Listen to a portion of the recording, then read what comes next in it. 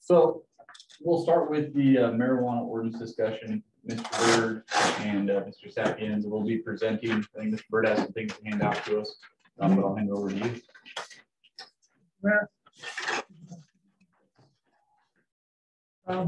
We're passing out one of the, I think it was page 6 of the work session packet, had a table that was a little small to read, so I printed it on 11 by 17 for you. And included in this packet are also some demonstrative maps showing some of the different concepts that were looked at in terms of setbacks for marijuana buffers. And we'll go over those here momentarily, but I want to make sure everyone's found. And I want to thank you for making it big enough. It helps me too. So we're here after there's been a lot of meetings to talk about marijuana and potential options. This started back in December. Staff came to the board with a proposal to allow the Board of Adjustments to offer or to approve variances for the setbacks that are in the marijuana ordinance that was passed by the voters. Through discussions of that, through a number of meetings, we got to our February 14th work session. And it was at that meeting that it seemed that the board, won't speak for the board, but we got some direction to look more holistically at the ordinance, and rather than just changing one thing, maybe look at a variety of options that can meet the goals of the town with regard to marijuana. At that meeting, caps on marijuana stores were discussed. I think there were a lot of administrative issues, and it seemed the board didn't favor that approach, but wanted us to come back with a variety of proposals, or some proposals, which we put together here. We are in the options before you. We're moving away from that proposal to allow the Board of Adjustments to approve variances and making those binding on the local licensing authority. That option was really there because we felt we needed some procedure. We needed some process. I think it would create some clarity, but it would, in some ways, because it allows another board to vary the setbacks, it maybe reduces the amount of clarity for others in the town. We think there are better ways. We think there are more direct approaches, more intentional decisions that the board can make and the town can make about how marijuana might operate in the town of Wellington to implement the ordinance from 2021. And through all those meetings and after that February 14th meeting, Cody and I have talked about this a lot over that time, and that's how we got here today. Let me check my notes. We wanted Cody to put together a variety of options and kind of give you the menu of choices that are available. In past discussions, we've been talking about a single policy approach, and instead we thought it'd be better to give you the whole range and demonstrate how that could maybe be put together. And that's where Cody comes in with his planning expertise. Thanks, Dan. The other piece too I don't want to overlook was the considerations that were underway as part of a broader effort to update the zoning map for the town that started over a year ago. And that included some of the transitional properties that were previously commercial. Some of them got rezoned to C3, others were rezoned to residential, which influenced the buffer setback distances, as well as some considerations around the P public zone district properties and how that was applied consistently throughout town. The zoning map has been adopted, as you all know, and that allowed us to provide a better level of clarity instead of guessing at some of those buffer boundaries and what changes to those buffer distances might look like. We've been able to provide some more context on the example maps here that clearly illustrate our current zoning. So as Dan alluded to, when I look at this scenario, we were definitely trying to honor the intent of the board, the intent of the voters in applying setback buffers and distances. But what I was really hearing at the meetings was we're looking for some different option other than just a singular change. And so what I tried to do was go through and think of what are the different tools in the toolbox that we have available that we can use, what can we change, and what would the reasonable expectations of those changes look like. And so I tried to consolidate that into a very text-heavy table I apologize for that, but it got down to one page. It's so good. It's Yeah. It's intended to provide just an objective. These are the things that we can think about. And my initial planning considerations for what would we expect that to do. And then we put some examples together based on those strategies. I call them in the staff report. So referring to page 6 of the packet, I kind of group these into categories. One of the tools that we have that we probably need to do is create some clarity on a couple of the topics that were discussed by the board.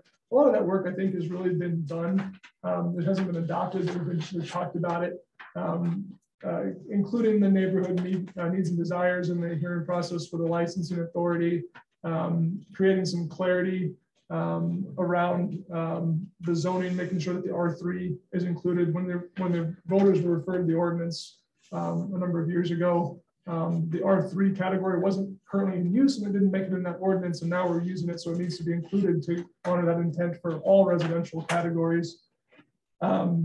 And we also heard that one of the applicants or a couple of the applicants that presented, your definition for schools isn't very clear. I think we need to clarify that definition one way or the other on the topic of home daycares and whether those are included or not included. The way staff has interpreted it is the language says any licensed daycare, and that in our minds is clear that that includes in that, or is included in that definition with the 2,000-foot buffer currently. Others have argued that that's not the case. I think we need to provide some clarity, and I've presented a couple of options for how that clarity could be provided. The next tool in the toolbox, we can reduce setbacks. That was recommended by a number of applicants. It was discussed by the board. Maybe even some preference shown to, can we reduce a setback that would provide additional flexibility so we don't have a singular user in town where it's been pretty well vetted through a number of applicants that we don't have another location currently that would meet all of the setback requirements. We understood from the board, maybe there's a desire to provide some additional flexibility. And next, as a planner, I thought to myself, well, if we reduce a setback to provide more flexibility, that could open up a broader area more than was intended. So how do we get back to limiting the number of total licenses in town? And my suggestion is, well, we can also increase a setback or multiple setbacks to make sure that the distributed coverage of those different application types are still commensurate with the size of our community, but using the setbacks to achieve that instead of setting a cap or a limit that would create a complicated lottery system and a lot of unfairness to our applicants and our residents. So we provided a couple of different options for ways we can increase the different setbacks as different kind of levers in the toolbox that we can pull. I included a couple of other things in here that we heard, and I tried to vet those and provide some planning context to whether those work or don't work, and not without any recommendations. Tried to present what those options were.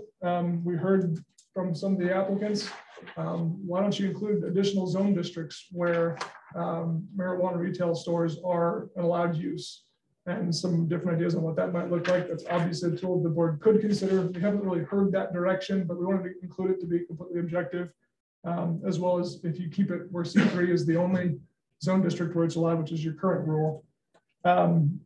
And changing of the zoning for the P public districts, in my opinion, that has largely been vetted and accomplished in the zone map updates to where additional action wouldn't be necessary. But we threw it on here because it was certainly discussed and we didn't want to leave something out.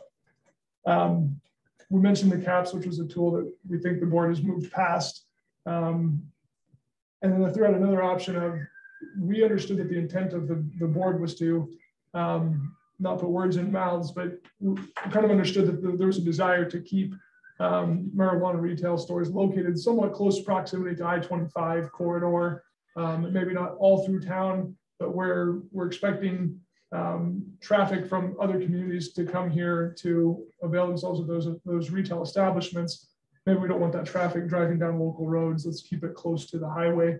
One of the tools we could use is, in addition to your current buffers and setback distances, could also require a maximum distance away from the highway for those establishments. So these are kind of tools in the toolbox. There are other planning tools out there that I thought about and didn't include on this list simply because they're quite a bit bigger task. And I'm certainly happy to go into those, but I didn't provide the context in this report because there are a lot more steps than the board could take on in one meeting. So we tried to keep it kind of condensed to the things that have been talked about, discussed, and thrown out. Basically, you can use any combination of these things to achieve the board's desired effect. And before Cody gets into kind of the various options, kind of some packages of these different tools, I wanted to discuss highlight some issues I've found recently with regard to in-home daycares. As Cody mentioned, there have been some interpretations of our code that in-home daycares may or may not be covered by it. The definition of school that's in our code, and that's it's a 2,000-foot setback from schools. Our marijuana ordinance that was adopted defines a school as a public or private preschool, including licensed daycares, elementary schools, middle schools, etc. And there is an argument out there that because it's schools, including public and private preschools, and in-home daycare wouldn't be considered a school. It is a licensed daycare, but it is not a school. You know, I'm not sure that holds a ton of water. It certainly is not our interpretation of that section. However, I think there are some real practical impacts of this that I want to bring to your attention. One is that in-home daycares are not licensed by the town of Wellington. This means that the town is not involved in an in-home daycare being set up. For practical purposes, this means an applicant for a marijuana dispensary could come to the town of Wellington, ask for a zoning and setback approval. The planning director could work with that applicant, review the location, sign off and say there is no daycare anywhere within the 2,000 feet of that. That applicant can then continue with their application, submitting all the paperwork to the state, submitting all the paperwork to the town, going through all of that. And then discover the day before the hearing before the local licensing authority that an in-home daycare opened. The town, of course, wouldn't know this. The town wouldn't have anything to do with it. But that's a lot of uncertainty for a business to go through that process. Applying for a marijuana license is minimum thousands of dollars of application fees that go to the state and go to the town. But we couldn't even give them heads up that might be the case because simply we don't know. The only tool that's in the town's at our disposal to know about in-home daycares, and that's a technical term in the state is a family child care home, is that right? Is a website that's operated by the state called Colorado Shines. Colorado Shines, we have contacted them, we've talked to them a number of times to make sure that it is up to date, because we need to know that it's actually accurate if we're making decisions about where a business can be located. Both that if a license is given for an in-home daycare, it shows up there, and if a license is surrendered or terminated, that it's removed from that, so that we have accurate, up-to-date information. But that website is, to put it mildly, not great. Just in my most recent experience, I was looking to see where in-home daycares were in town. And so I went to the website, and I like to think that I'm a pretty technologically savvy person. And I typed in Wellington, Colorado, and all daycares within, all licensed childcare facilities of any kind within 1 mile. That's it, Wellington, Colorado, 1 mile. 11 licenses came up. I know there's more than that. There's actually 17 licenses in the town of Wellington. So you actually have to say Wellington within 5 miles. But even if you say that, it's not great. I actually had a lot of trouble finding licensed daycare centers on that site that I knew existed. And the problem that I have with that, since I had trouble, I know others might. The real problem I have is, while Cody is very familiar with that site and can find them, if he's not in the office, if somebody submits that form to us, and they don't know all the tricks of this rather poorly designed website. What happens if a deputy in Cody's office signs that verification form using the site and provides wrong information? Now we've told an applicant, move forward, go finish your application, spend those thousands of dollars to the town of Wellington, to the state, fill out all the forms, jump through all the hoops, and then we come back and go, oh, we looked at the website. But it also happens the other way, where applicants come to the town and spend a lot of Cody's time filling it, asking for verifications for their site. And they say, I went to the website, there's absolutely nothing. And Cody said, oh, you didn't click on the this and that. Here's the daycare within 2,000 feet. So applicants, it's actually really challenging for accurate applicants to know whether they can open a shop. I'm more concerned with the fact that it's also challenging for the town to accurately determine where these shops are. And that's because we just have nothing to do with it. We don't license them at all. They can open at any time without notice to the town, without any information coming to us. Commercial daycares are certainly different. A commercial childcare center or preschool, the town's involved in a lot more. So it doesn't just happen overnight. But for the town and for applicants, really, family childcare homes can open overnight. In the middle of a process, it's really hard to track. So that's just kind of a recent experience for us. It's a real challenge with that. So I wanted to highlight that issue that I've experienced. Do we know how quick the turnaround time is of them inputting a new daycare or taking out a? That's one thing that when we were looking at this about how to implement it, Cody and I actually, we have talked to the folks that operate Colorado Shine too. If a license is approved at the state, how long before it's entered in? And it's within hours. I mean, it is actually a very, very up-to-date page. The information that goes in is great. It's just Hard to gather. It sometimes can be a bit of a challenge to gather that. So. In addition to the challenges with using that website as a tool and relying upon it and the uncertainties that it creates, I'd also throw out there too, this is one of my planner thoughts, was when we're writing legislation for the town, applying that a buffer setback to a target that could move. And home daycare could open, then it could close. It could open a day after someone submitted their application. I'm reviewing it day 2, and that information is there suddenly where it wasn't the day they applied. And it just creates uncertainty. And from a legislative standpoint, that we're writing a set of rules that everyone in town has to apply to. Residents don't know whether that daycare is going to stay, and if they're within that 2,000-foot buffer at their home and rely upon that. Applicants don't know if there's a change. Town staff doesn't know when there's a change. It's very hard to be predictable in writing a set of legislations when the target moves around. It can come and go. And so I feel that there's an element there, not only from the practicality of using the tools available to us, but also in writing legislation for how those rules should be implemented throughout town isn't going to be consistent for any given length of time. And that's a concern of mine from the enforcement of those rules. Are at-home licensed at-home daycares required to have a business license in the town of Wellington? A home daycare is required to have a home occupation license, but there's no trigger at the state level to say, oh, don't forget to get your home occupation license. No, a licensed one, not an at-home, but a licensed at-home daycare. I don't think there's a significant difference between those two terms. The state defines a lot of different levels of what is a home daycare, and I won't dive into all the nuanced details of that, but a licensed child care facility would be a home occupation that has to obtain a town home occupation permit. There are some other categories in the state that don't require licenses if you're watching 2 or fewer and they're a family friend or something. There's a couple of different categories there. But the home occupation is difficult for us to enforce because the state removed the preempted local legislation over anything that involves a home daycare. We can't treat them any differently than any other residential use. And so there's not really a good trigger for us to know when a home daycare has been licensed unless we happen to find it or they happen to come in for that home occupation permit. It's a pretty difficult thing for us to know when that changes. So question is, part of their licensing process with the state, do they have to show that they have that home? They do not have to show the state that they've gotten that. Correct. Okay. And as Cody mentioned, the state doesn't remind them either.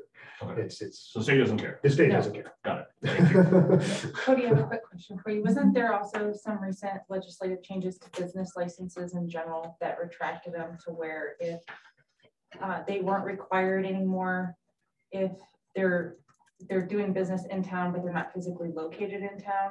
So that could make using business licenses as a requirement in general for trying to, I don't know, track these things not super accurate. So again, we're using you're correct on the business license piece, but we would require them, a home daycare would have the home occupation license. So two separate items. And since the state doesn't make it a requirement, we have no way of tracking it. So is there any way we can get them to register? Because the state has basically preempted all.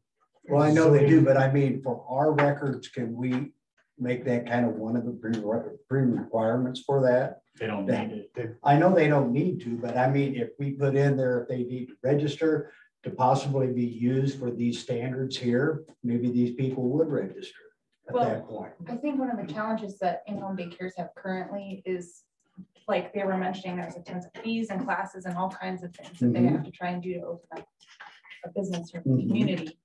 And if they, like somebody is moving here, let's say from Fort Collins or Loveland or whatever, and trying to open up their daycare here, I mean, that could potentially discourage them if we're continually adding on additional licensing requirements for all of these businesses. Well, I mean, on this one here, if we could just have one of the things that the town would like them to do would be to register, and that way we can use that for factoring in this type of a guidance here. Well, the town already wants that, right? What? The town already wants that. I would think they would, but I mean, you must not have made it real knowledgeable that that is something that we would like to have. It's the challenge is not so much that we make it a requirement that we don't. The challenge is that we don't know who the operators are to contact them to tell them that this is a requirement, and they may not know it because they're not looking for that. It's the same thing we hear in my department all the time. I didn't know I needed a building permit for that work. Okay, so right now we got what, 10 you said registered? There are 17 licensed. 17, but we have 10 that we know about, right? No, there's 17. I mean, in one search on the website, it comes up with 11. With another search, it comes up with 17. Okay, so we actually know what they are and where they're at. We think so. Okay. And if they haven't registered, and if we don't know, we can't use that particular data anyway, correct? I would think. To be a daycare, they need to be licensed. I mean, Right. that's Through the state. through the state. Right. But having a local license doesn't mean that they're licensed through the states, and having it's challenging to track is what we're trying to say. And the challenge, not only to track, but also we don't know that there's one out there if they don't register with us. How do we know when they open if they don't contact us? And maybe in the wording in what we have in the marijuana requirement, have a registered license, so that we at least got some type of a guideline to go by. And if they don't register, we can't use it. They must have a local business license, right? Or at least register that you have business or that you are licensed, just so we know what our guidelines are. I know it could be a pain, but then it throws the burden back on the daycares if they were wanting to be used in this calculation. And if they don't register, they're not going to be used in the calculation to determine whether the marijuana license are adequate for that area. And they can't come back and say, hey, we're here. I think I kind of follow what you're saying, Trustee. And I wonder too, one of the thoughts that's coming to my mind is, again, the consistency piece. If we're writing legislation, is that going to be a consistent standard that can be relied upon by everyone in the community to know which ones are registered or not registered? And if they don't register and we don't use it, how is everyone supposed to know? Is it creating a consistent, predictable environment to operate within? And I think there'd be some challenges with that. Yeah. But I would like to move on to the marijuana options. So Trustee Daly, you set our agenda for Just what? a couple things on daycares. Okay, the first one is in-home daycares are home occupations in that they're businesses that are intended to operate within a residential zone. So that's the purpose of them. They live within residential.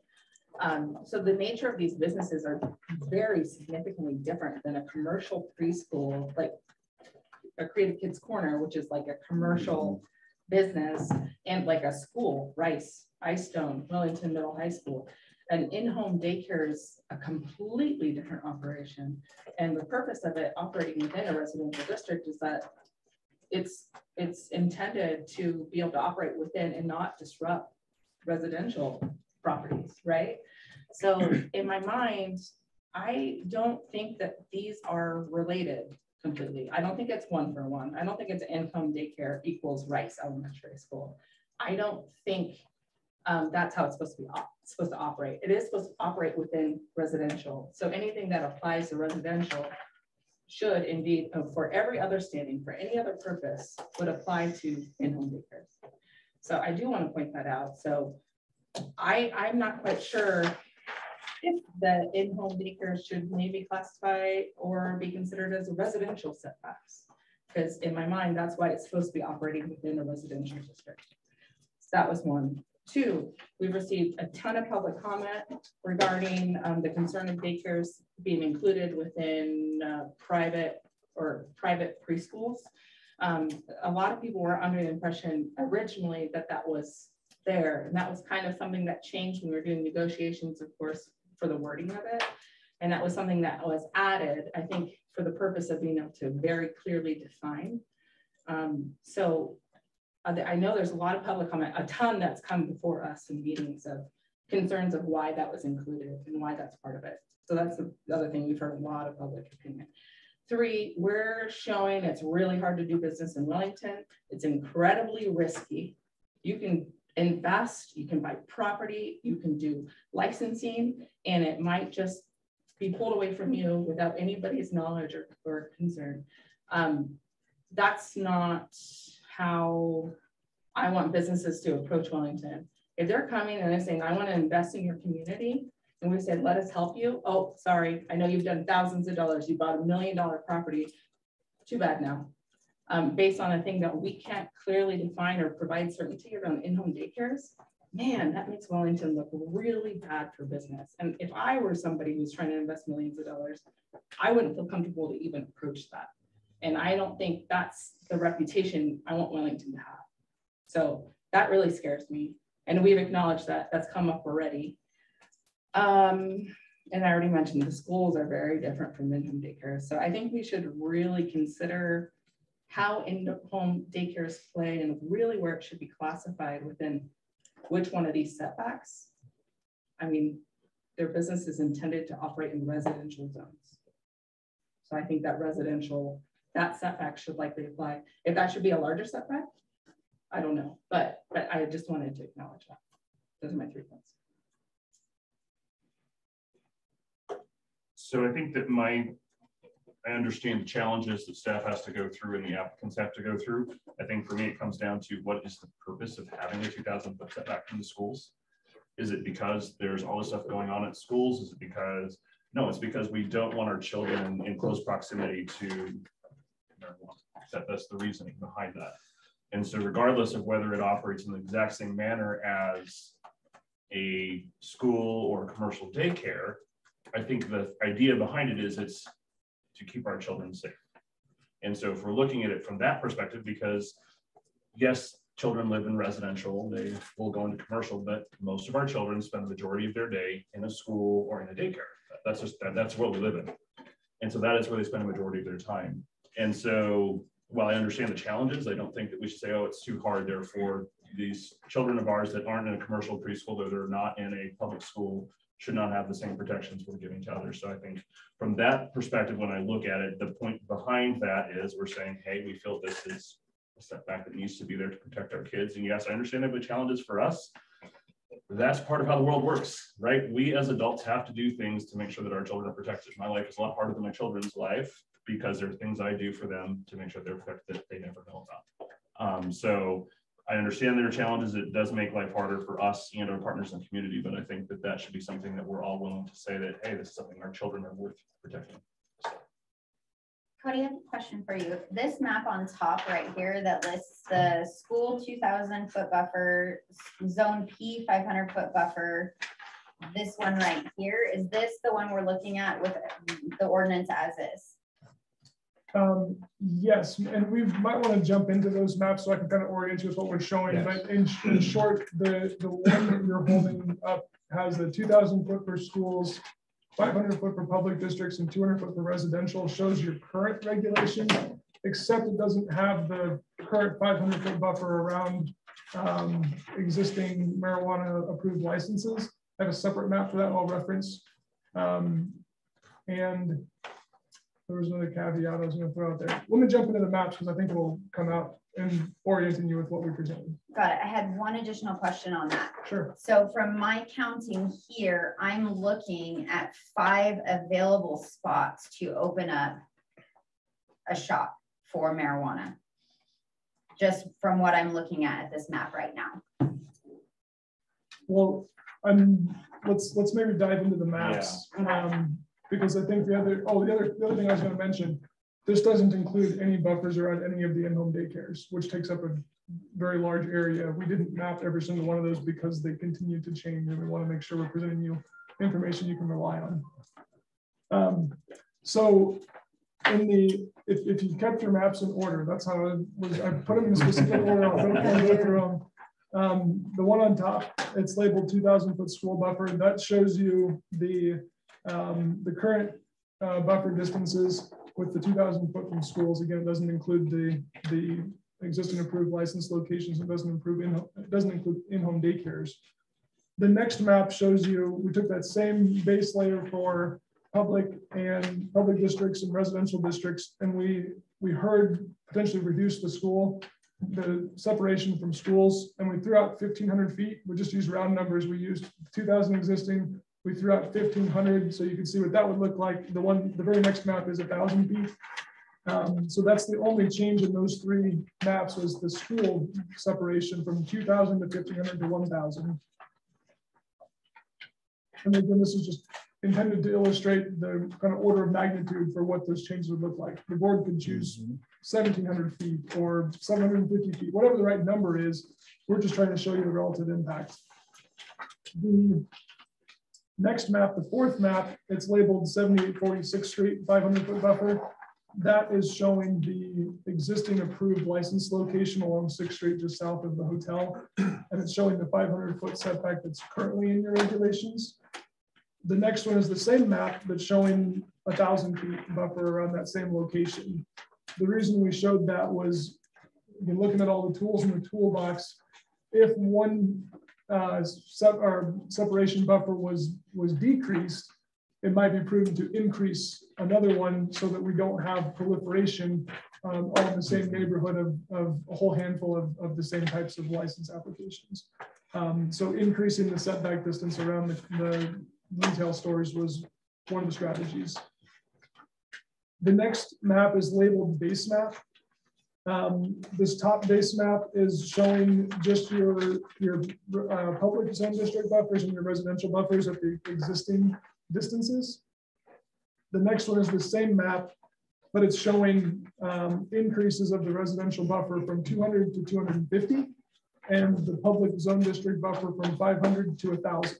Again, the intention there being we're trying to illustrate if one setback distance is reduced that allows greater flexibility, it can be offset by providing increases in others. So increasing the residential buffer to protect those in-home daycares under the residential umbrella, playgrounds and schools and public facilities, increase that separation instead of the 500 feet, maybe it's 1,000 where there's greater separation from a marijuana retail store.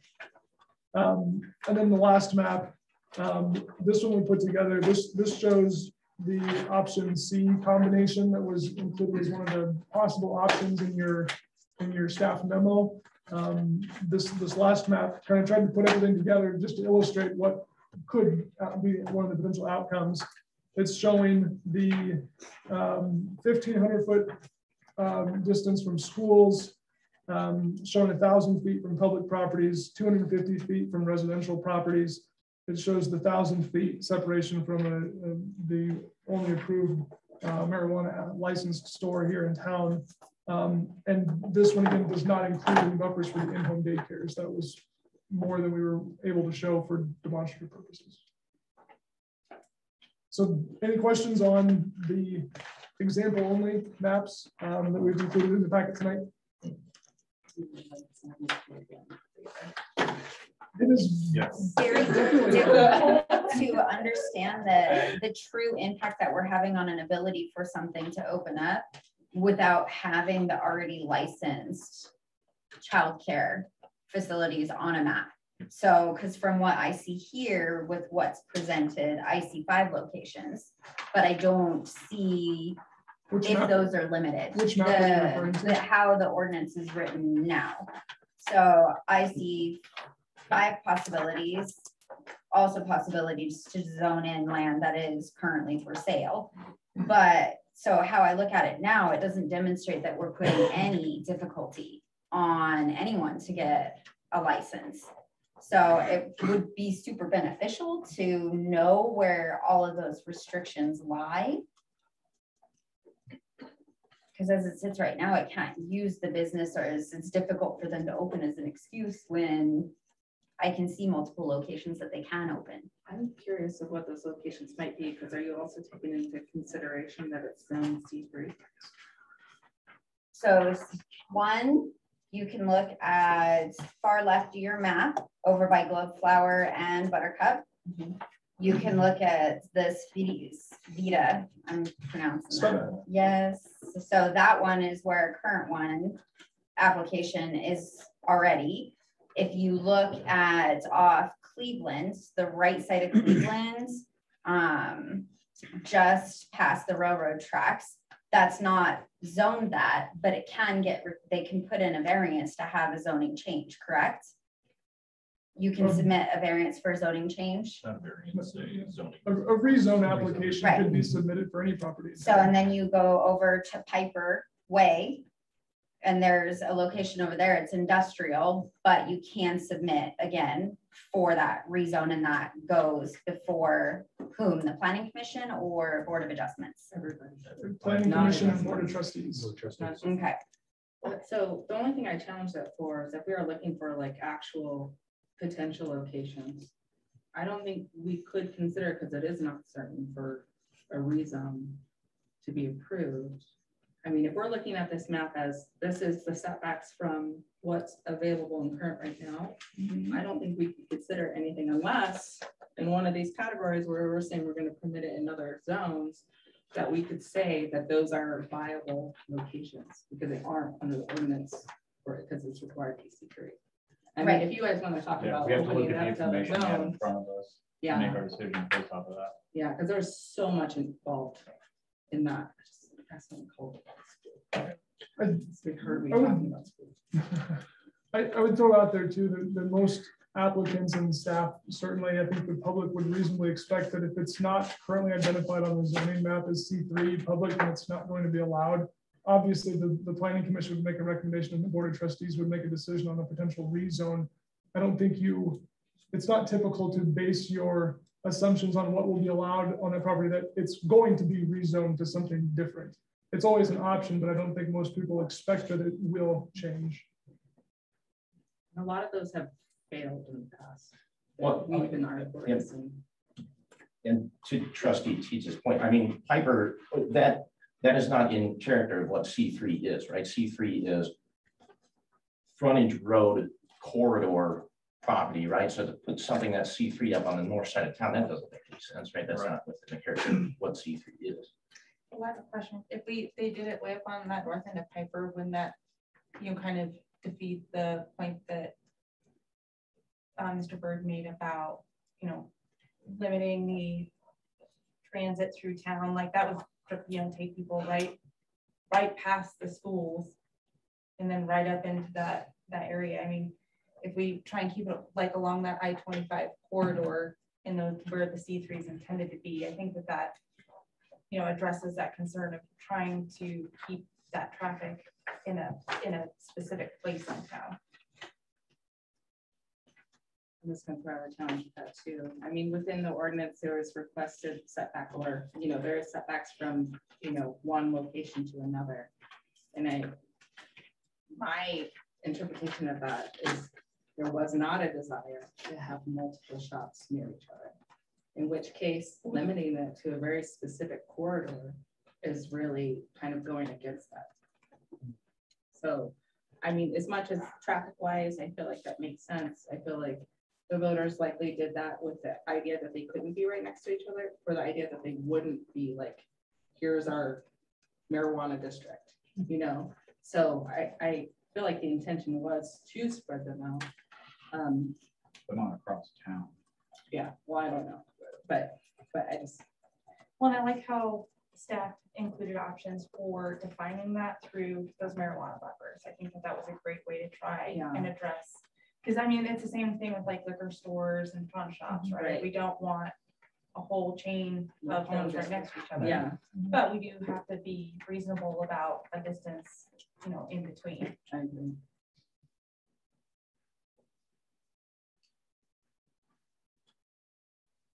And then we have to keep in mind that the in-home daycares are not included in that because those are kind of uncertain. So even if we are seeing locations that are C3 that are excluded from the setbacks, there likely or could be an in-home daycare that would impact that. So when we're saying there's so many sites available, that's likely not the case if we're considering in-home daycares. But we also just identified that we're not supposed to assume. I think that's a decision we have to make because it explicitly says in-home daycares are included as schools currently. It says License daycares, so it's in-home daycare. Yeah, I mean, And I would agree that needs to be defined. I would feel they are, yes, it's a different type of daycare. There are differences in it, but I think that we, regardless of whether we decide to remove that or not, if it stays in, that does need to be clearly defined. So there's no question on that. So I'm going to say I would like to see it stay in, but identify licensed. That's kind of.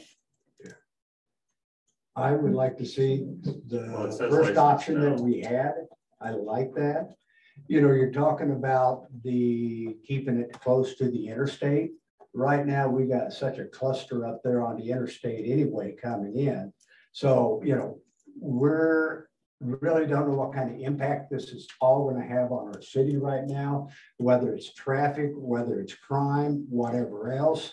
You know, I think we need to go slow. We can always change this down the road from this if we see we need to open it up a little bit more. You said it was a breathing document that we got that we can change, but I don't think we should just open up everything right now until we see the effects of what it's going to have on our community.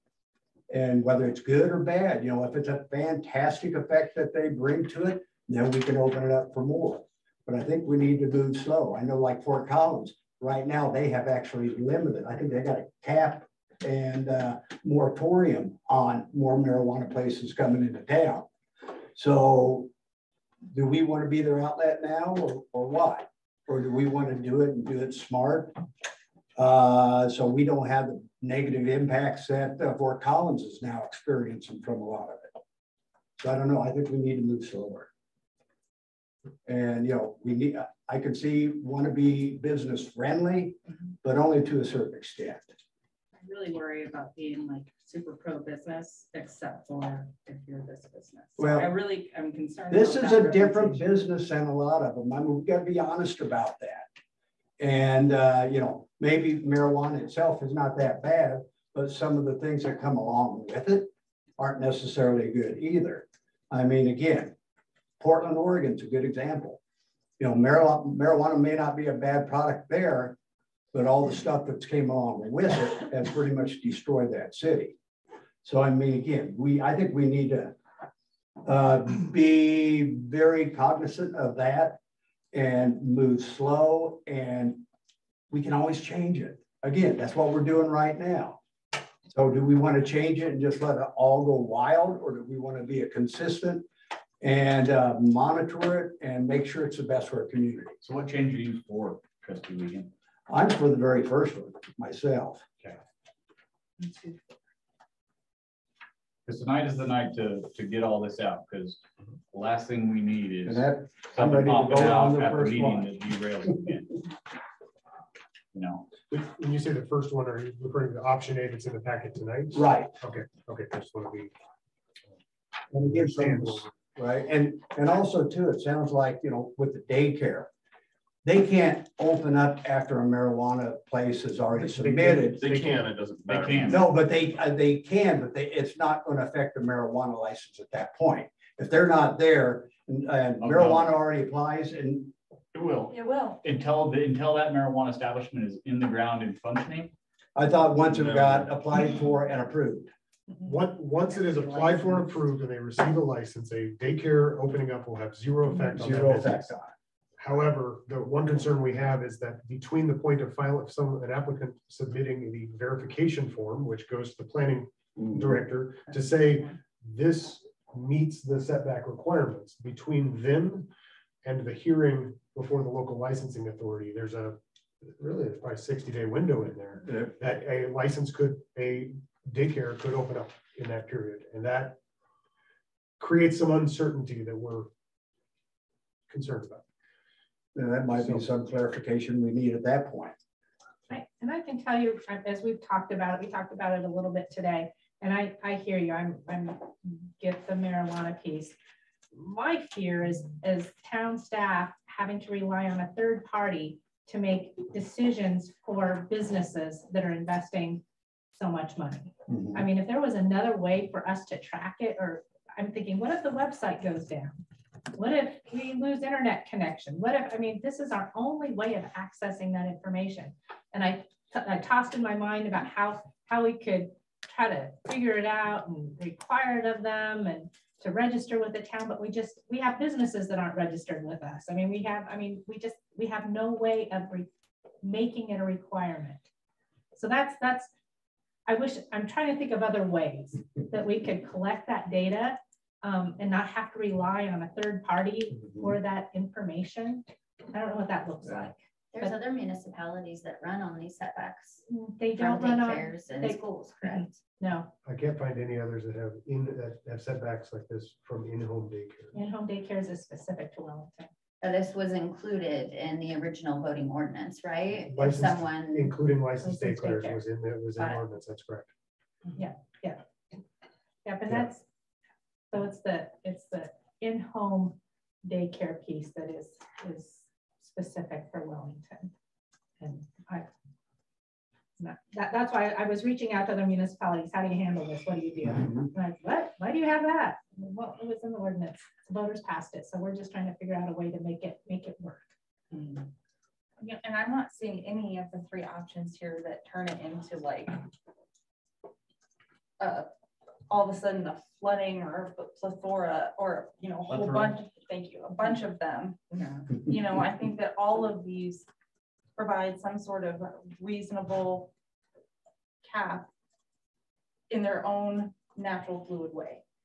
I like that they put the distancing restriction on there from between marijuana shop to marijuana shop, because in C3 zoning, I mean, with all of these other buffers in place, that's going to significantly reduce the amount of options available.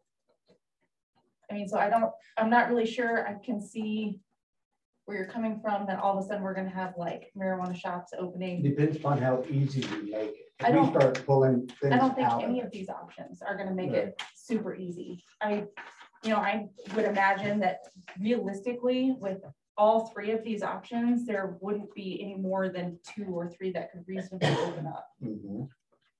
Even with the first one. Even with the first one. Right. So again, that's what pretty much the vote is approved initially, correct? The first one.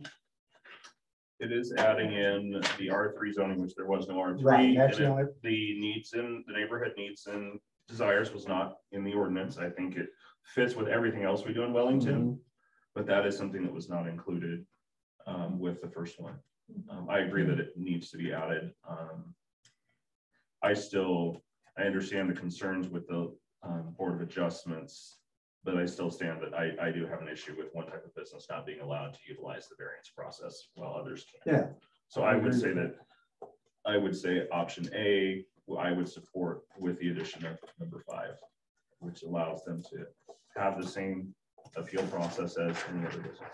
And then, but on that too, and I'm just like a devil's advocate, apparently, but with the adjustments process for any other business, that only applies to land use. It does not apply to any licensing. So that is not something that other businesses have a benefit of, that they would be excluded from, because they could potentially, get the adjustment for land use, but that's not within the ordinance for licensing. Do other businesses have a setback separately in their process that they have to go through outside of land use though?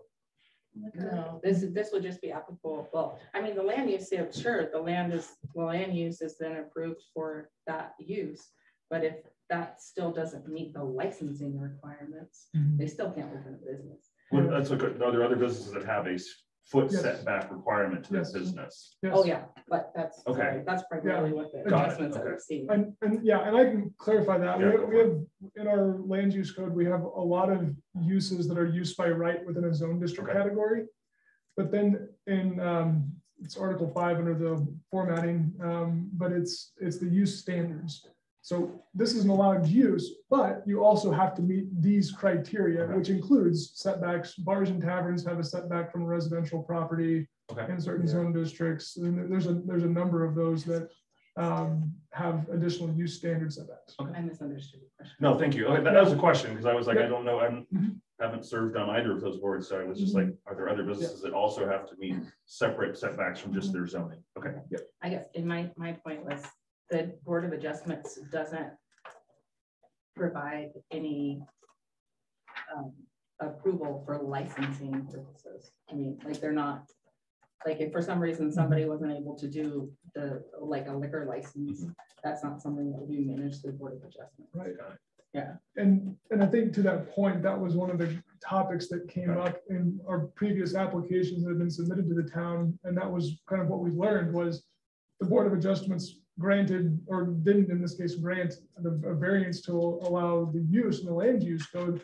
But even if they had, the licensing authority wouldn't have to honor that. So there's always going to be that disconnect. That's one of the things that needs to be clarified in this. Got it. Is if the variance process is going to be looked at, it has to include, and the licensing authority has, you need to create that clarity that they also can look at that.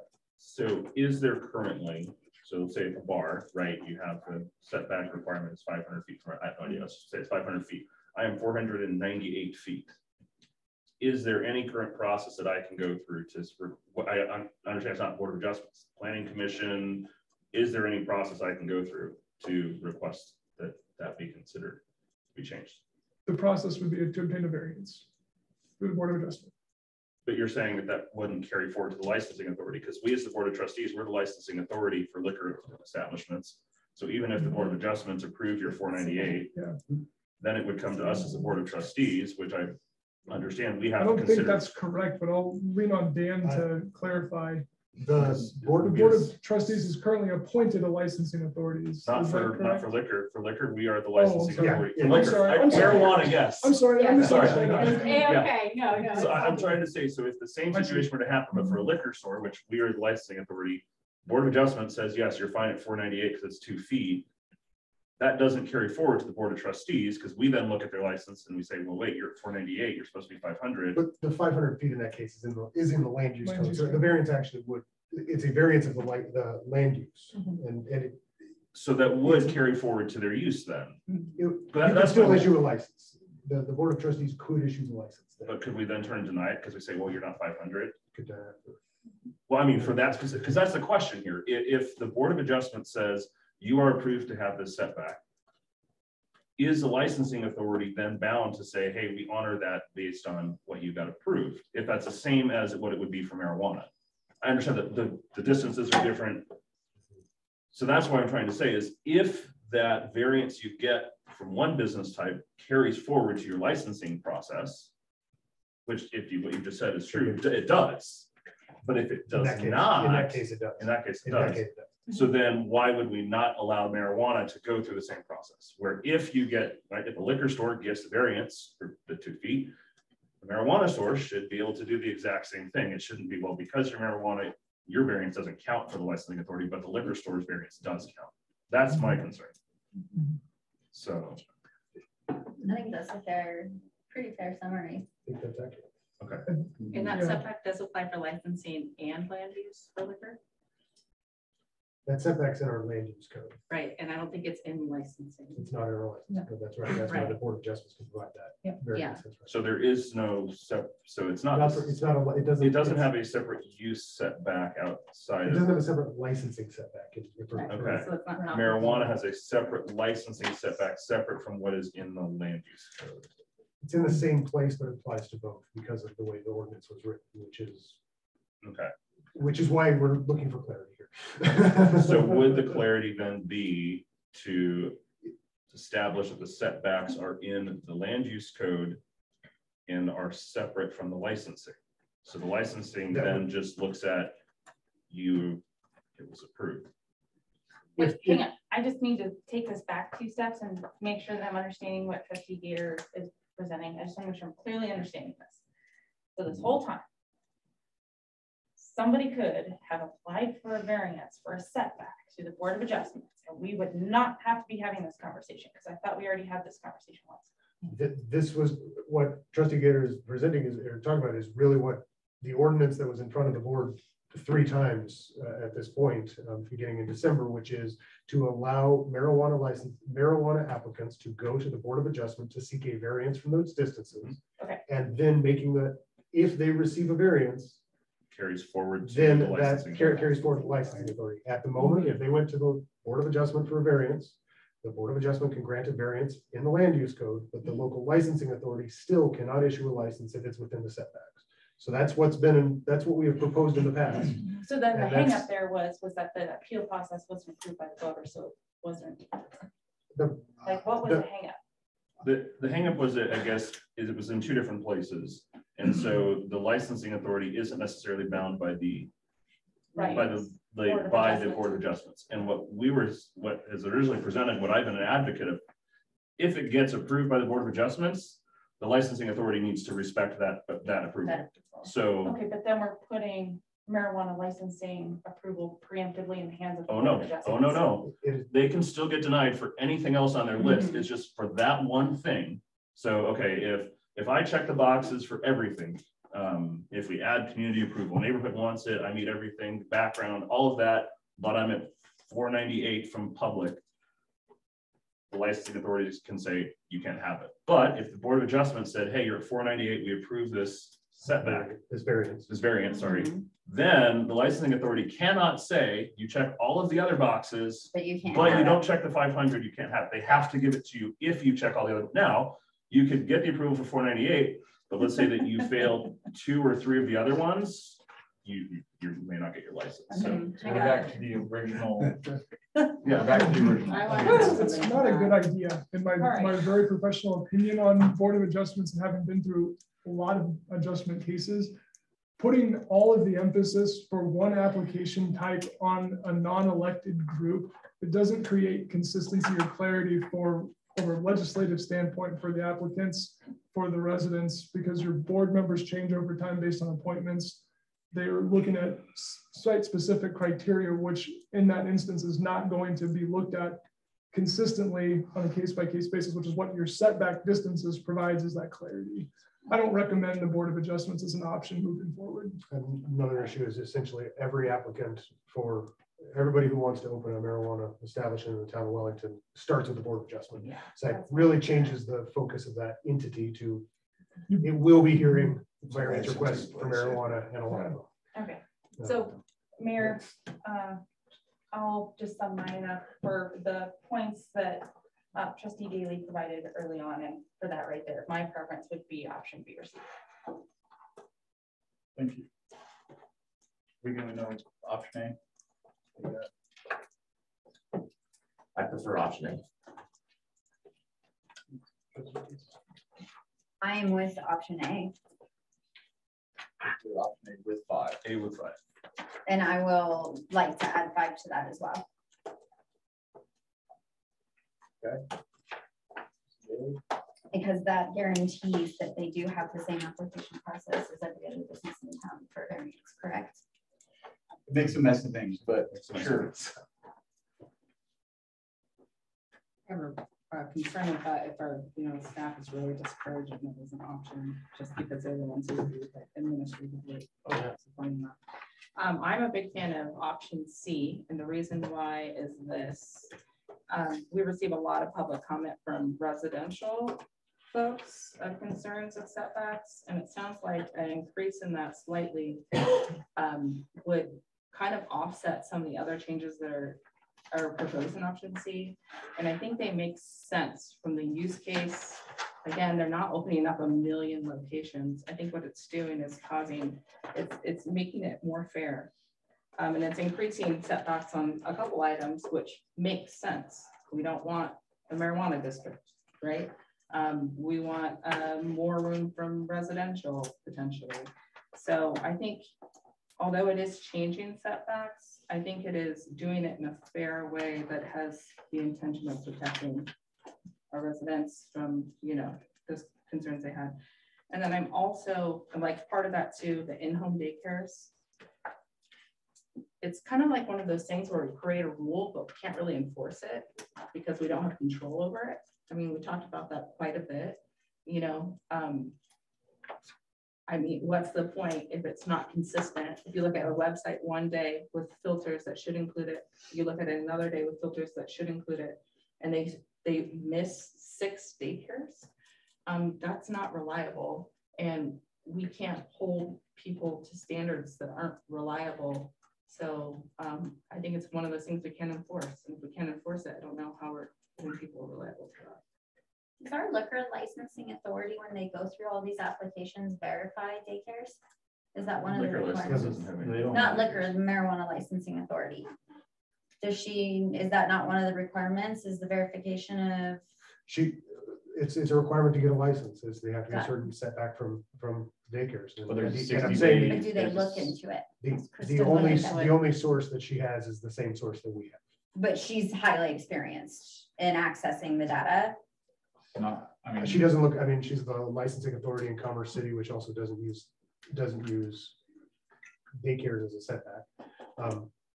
She has the same source of information that we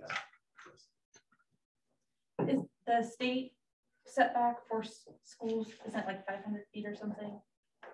Across the state, 500 to 1,000 feet is much more common for setbacks from schools. Okay. But like I said, in-home daycares is not something we've seen pretty much anywhere else. So like theoretically, if we change from the person that we're using now to somebody else that is used to using those state standards, that they could potentially miss some of those, like. Sure.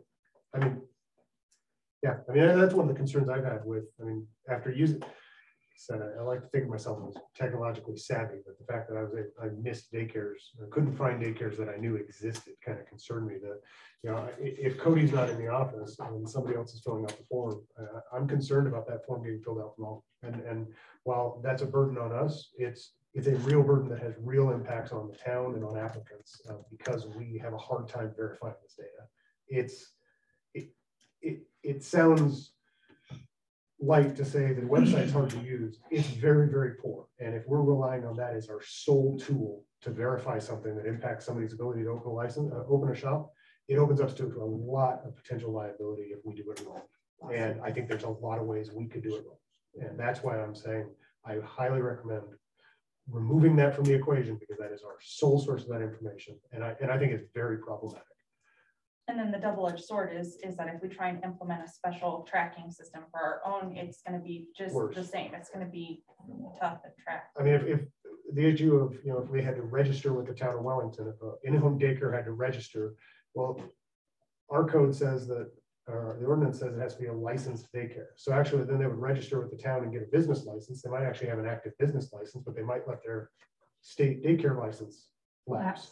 Those two things are not tied together. I mean, really they are, but just because they surrender their state daycare license doesn't mean that they would automatically come into the town. So we actually couldn't rely on either source of information, I don't think, accurately to verify that information. And that's, I think, is a real problem. But we can accurately verify schools and commercial daycares. Schools and commercial daycares, there's a lot more process involved. In-home daycares come and go much quicker. And because of the state preemption of in-home daycare licensing, and zoning, and everything else, the town kind of has to take a hands-off approach to in-home daycare. But when it comes to a commercial childcare center, yeah, we're involved. We're involved in the site plan. We're involved in the business app. I mean, there's a lot more there. At schools, certainly, we know where that is.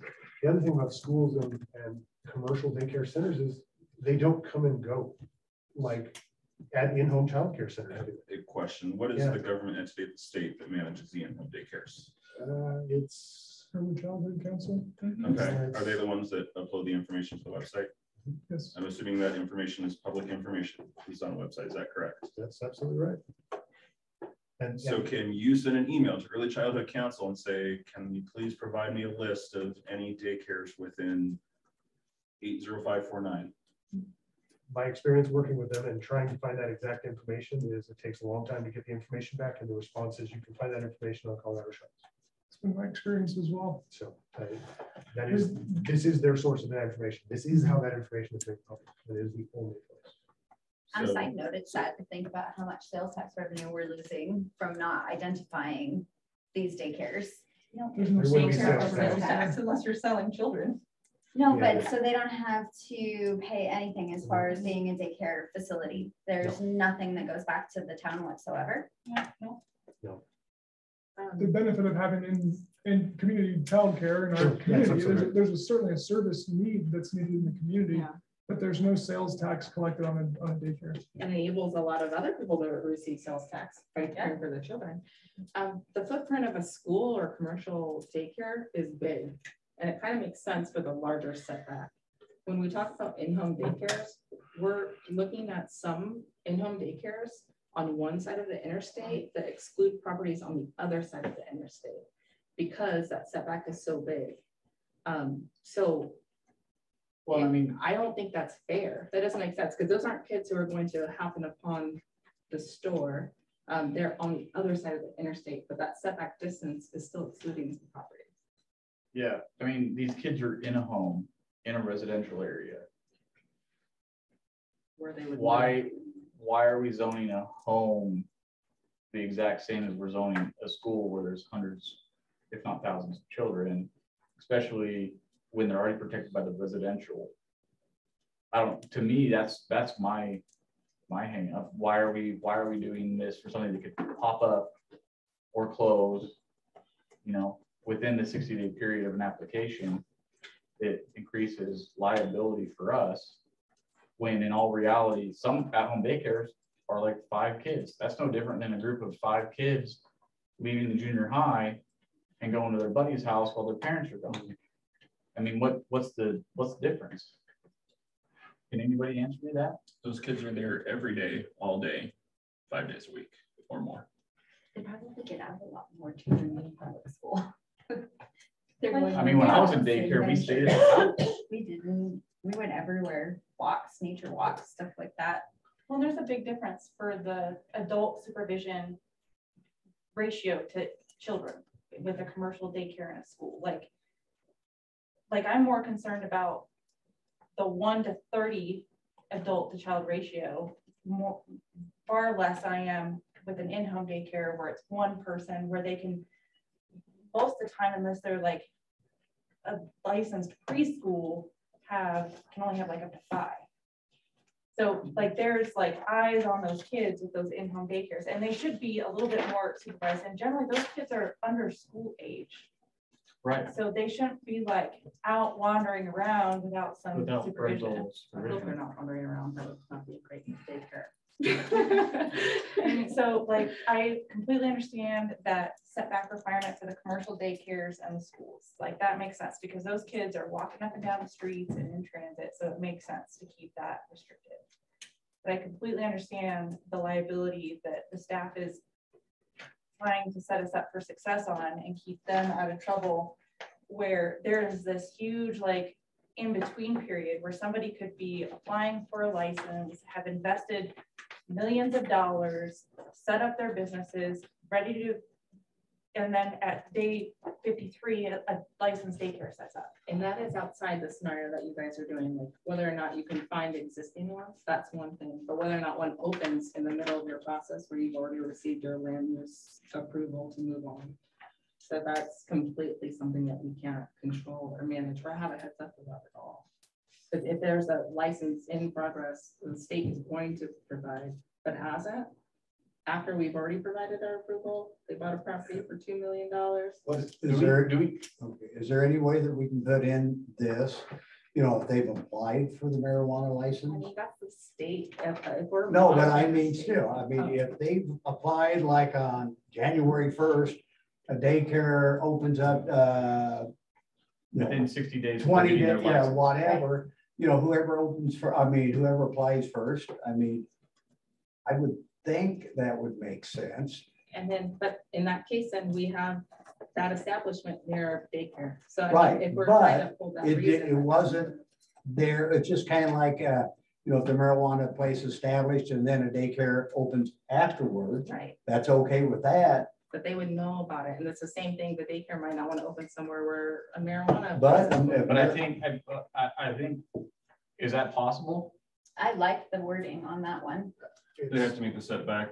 They have to meet the setbacks as of their application. right, Mhm, As As an of the application submission of the date. verification Yes. form. yeah. Yeah, so I basically. mean, we could write that in, and that's just. Because That's they what have we take that off something the in table. business. As We're the done best- on that. At that point, Requesting verification on an unreliable source. Yeah. Like why? No, they upload it within an so, hour. okay, so when we say unreliable source, if the point is the government entity that tracks this says this is the source you have to use, I'm sorry, That's what we gotta use. that's what we gotta use. I mean, that is what, if the state government's gonna say there's no other way to get this information, that's it. And if we put it as of your confirmation, and maybe internally staff just says, hey, we're gonna, hold it a day or two till Cody's back in the office to double confirm, okay, a day or two, to make sure it's correct.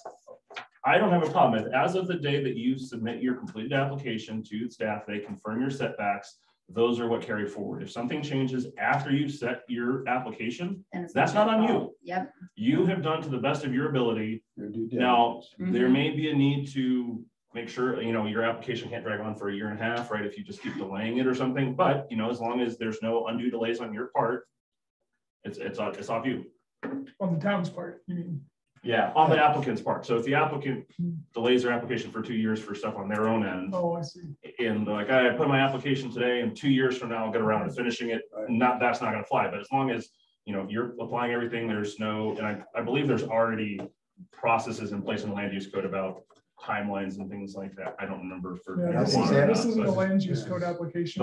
But, okay, I think that take the but as long burden off of both people. at that yeah, point. because then at that point, you need to meet them as of the time that you are submitting your final application, right?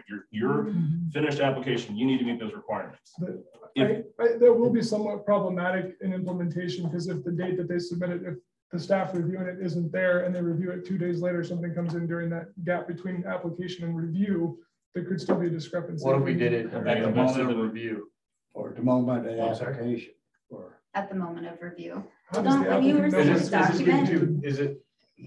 Yeah, this sounds I- like. If that's the direction, I mean, it's, Yeah. we can draft it. It's totally, it's not something we've considered. And so it's, We just So need, I we submitted- need the board direction. We need. Yeah, we so need- I submitted an application to Cody. We need to air it all out tonight. How do I find out for my marijuana shop? I submit my application to you. What is my point that I find out that you've checked all the boxes, that everything's appropriate? Is that an email from you? Is that a phone call? What is that? The setback and zoning and setback verification application states that the application will be reviewed within 4 days. Okay. Yeah. And so at the end of those 4 days, I hear from you, yes, you meet everything, you're verified. What do I get at the end of 4 days? The application form has 2 pages. The second page has the standards that are based on the current regulations with a box for each one. Is it satisfied or yes? Those are filled out with a yes, satisfied, or no, not satisfied. And that application form is returned to the applicant. Okay, and then if I check all the boxes as satisfied, that's considered Signed as approved, signed as approved. or verified, I guess is the Verified, technical okay. term, yeah. My point is at that point, that Cody or whoever in his office signs that form, that they meet those check boxes. Great. If there's a difference of within those 3 days, something. But at that point, I would understand that is the first step of a much longer process of things that they have to go through, correct? Okay, so that helps us to address the issue of they've invested all this time and hours and life into this, and then all of a sudden it changes. I'm sorry, there might be a 4-day period. It's very unlikely, but it could happen that something changes within a 4-day period. But I think that as long as we do it within that, it provides a much better solution that allows us that you are being a good partner and doing your part to say, hey, I have met your requirement here. If somebody else comes in and changes that after the fact, that's not on me, right? I didn't go tell them, open this daycare across the street from my center, and we can't control that. And I agree at that point, it is outside of our control, but what is in our control is at the time of submitting the application, checking the official state provided system it meets the requirements. And if checking the state provided solution, the state's not giving us an option of email me a list. I would love that option, but if the state's not going to do it, we have to use what the state's going to give us. So I've heard concerns of, and I don't know validity of this, but it has been brought up by public comment and also by Trustee McDonald, that daycares could potentially be bought out or encouraged to not function anymore in order to reduce that requirement of that setback. That's bad. If we need to have it. But who am I to say what you do with your business? If you want to sell it, you sell it. Right. The one thing with that is, I would think, whether it's a 2,000 foot setback, 1,500 foot setback, or a 1,000 foot setback, you're going to run into the same thing. If that's all that's hindering it, and if somebody wants to open it up, they're going to try to buy them out. Okay. Could we discuss the distance of the setback though? One side of the interstate, when we say we want this all potentially on I-25 corridor, and daycares on the east side are prohibiting for that from happening when they're separated by an interstate. Yeah. So I don't think that makes sense. Because those kids surely better not wander across the interstate. And again, this is going to be a living, breathing document. I mean, we're going to be reviewing this probably yearly. Yeah. And hopefully not yearly. I sure hopefully it's going to run great. We don't have time But for we can that. but we can always change it down the road. I mean, this Yeah, is an existing That's what situation right now. we're trying to do right now. Trying to get her done, right? Yeah, but does that make sense to you guys? If there's a daycare on the Yeah, east I mean, side? daycares don't, I mean, it doesn't make sense for home daycare to have the same limitations on marijuana establishment. as Do a we school, have in my anything opinion. over on the east side of the road? Yeah. That's a zone for marijuana right Oh, now? yeah. Oh, for I don't zone for marijuana? Right. We're Yes. I'm talking about in-home daycare. Baumgart's is zone C3, so is the property across the street. There are C3 zones on the east side of the highway. But the one across the street is owned by the fire district. There's a private property there as well. Oh, there is. That's two parcels where the fire Okay. district owns, one on the east Got end it. and the west side next to the highway is owned by private. Okay, But I don't think that I would want to pose that question, if that makes sense, that an east side daycare would prohibit something on the I-25 corridor, we're talking about, we would encourage that traffic to do from opening. That doesn't make sense. What's the average age of a kid in a daycare? Up to 12. Under 6. Yes, because otherwise they're at school. Yes. But they go after Primarily. school and they walk to those places after school. They'll probably run into more marijuana walking to the daycare than they would having one within 1,000 feet. I like your suggestion because it does not change the ordinance. It just covers the people that do submit their application. Like I said, I don't know what properties are possibly affected because it's not identified in these maps. So, but as it sits now, I don't mind the idea as of the date submitted.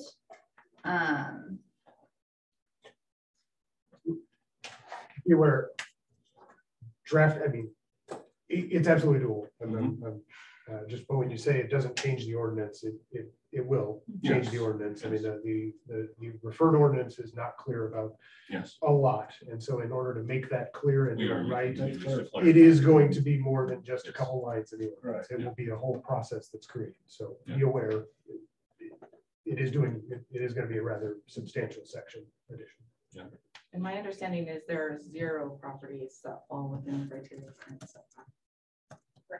Correct. Other than the one that was already licensed. annexed and zoned. Yeah.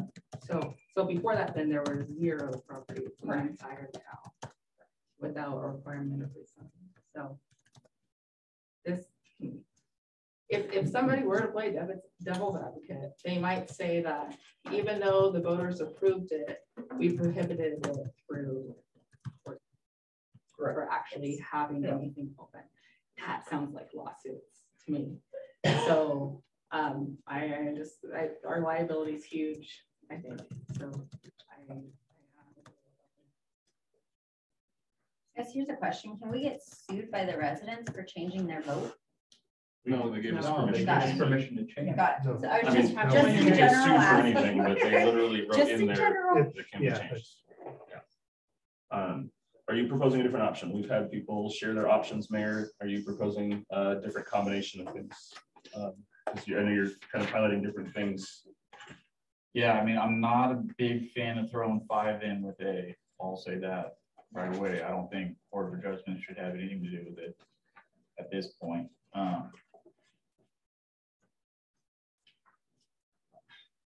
I'd be with C out of any of them. I think that has the broadest zoning that is super clear. That won't change or can't change by an in-home daycare popping up or closing. Because it just, I can't wrap my head around why we would zone an in-home daycare any differently than residential. When there are kids hanging out at homes in those residential areas, unsupervised, most of the time when there's multiples at just a house, compared to ones that are under the age of 6, somebody who's supervising them. I mean, that doesn't make sense to me. Well, and then, I mean, are we really comparing apples to apples here? I mean, because how many liquor stores and bars are these kids gonna, you know, do they walk by at the same time? I mean, are they any safer than walking by a marijuana facility that has twice the security than? Right, I mean, you're not getting into the marijuana facility by any means if you're looking like you're 6. I don't think you're getting into the liquor store at the same time though, unless you're with an adult. I don't know. Marijuana facilities are incredibly controlled. They're not, no, they're. And then if we're the only municipality that's using in-home daycare. That we could find, I mean, we did That we do, could I mean, I haven't find. researched Yeah, you'll everyone, find. but those that I called. And maybe there's a reason for that because of what a mess it turns it into. Do we want to be addressing this ordinance as the voters intended for us to do within a year and doing nothing with it and leaving it a mess? Is that what we want? I think we're getting a little bit of clarity right now from what we're discussing.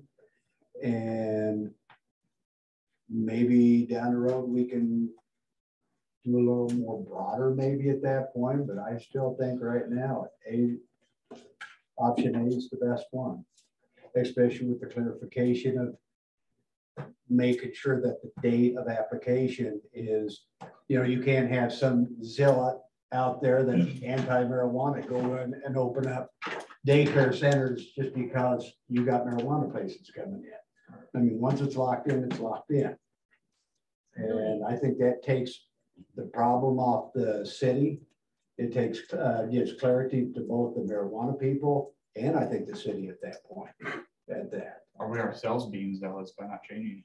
Well, maybe we should be. I don't know. I myself, I think we should. Across the freeway, that makes sense. And I live on that side. It makes sense, but something on the east side of the freeway prohibits a property on the west side. Tell me this, does that make any sense? For the core reason of why you think that setback should exist for in-home daycare? It doesn't matter, right? Unless we draw a line down I-25 and say these things are not going to cross one way or the other, right? The fact is all the public or all the school setbacks already go across the interstate anyway, right? So unless we're going to draw a line and say these things do not interact with each other, which I'm not sure that's a route we want to go down. I'm not necessarily opposed to option C, but I would still want to see the school and the commercial preschools numbered at 2,000 in the possible changes. If we think that this is going to be a serious liability and the fact that we don't think the data is accurate, which I don't, from what I've heard tonight, I'm not sure that I fully believe that. I think the data is there and I think it is accurate. It's just a matter of getting it looked up in the right way. But even still, I would not be opposed to option C. But again, I would want to see 2,000 for schools and commercial preschools, yes.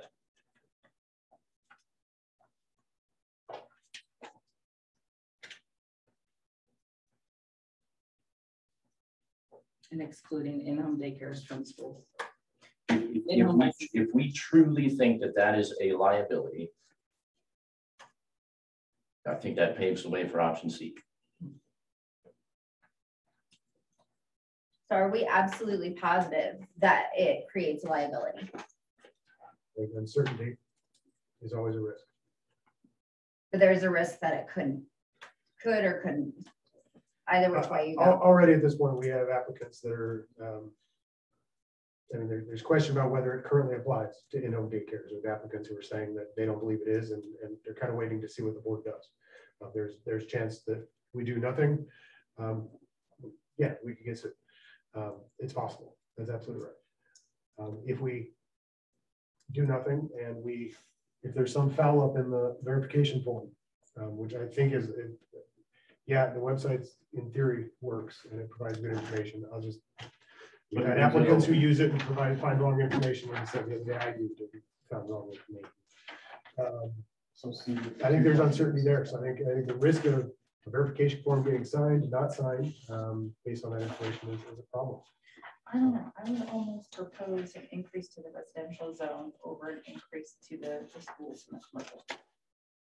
Yeah, and option C, it does include increased setback for public and for shop to shop.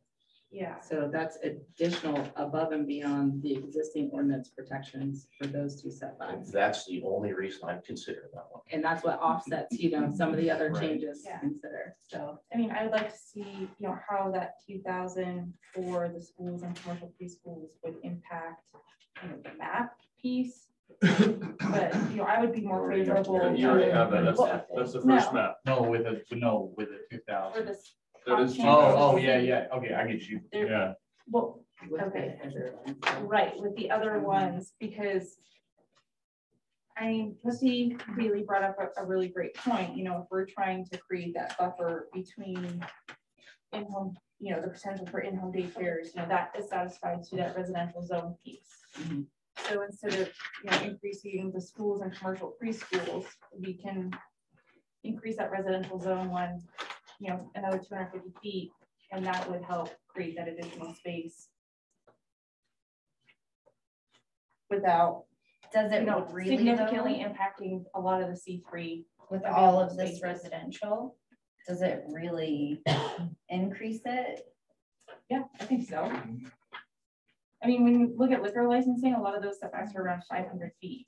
I mean, so everything that we're proposing is more restrictive than liquor licensing or the state marijuana licensing. where kids unsupervised at the park and in the neighborhood. So like if we were going to increase somewhere that really, I think. Right, I'd be more concerned about kids that are unsupervised.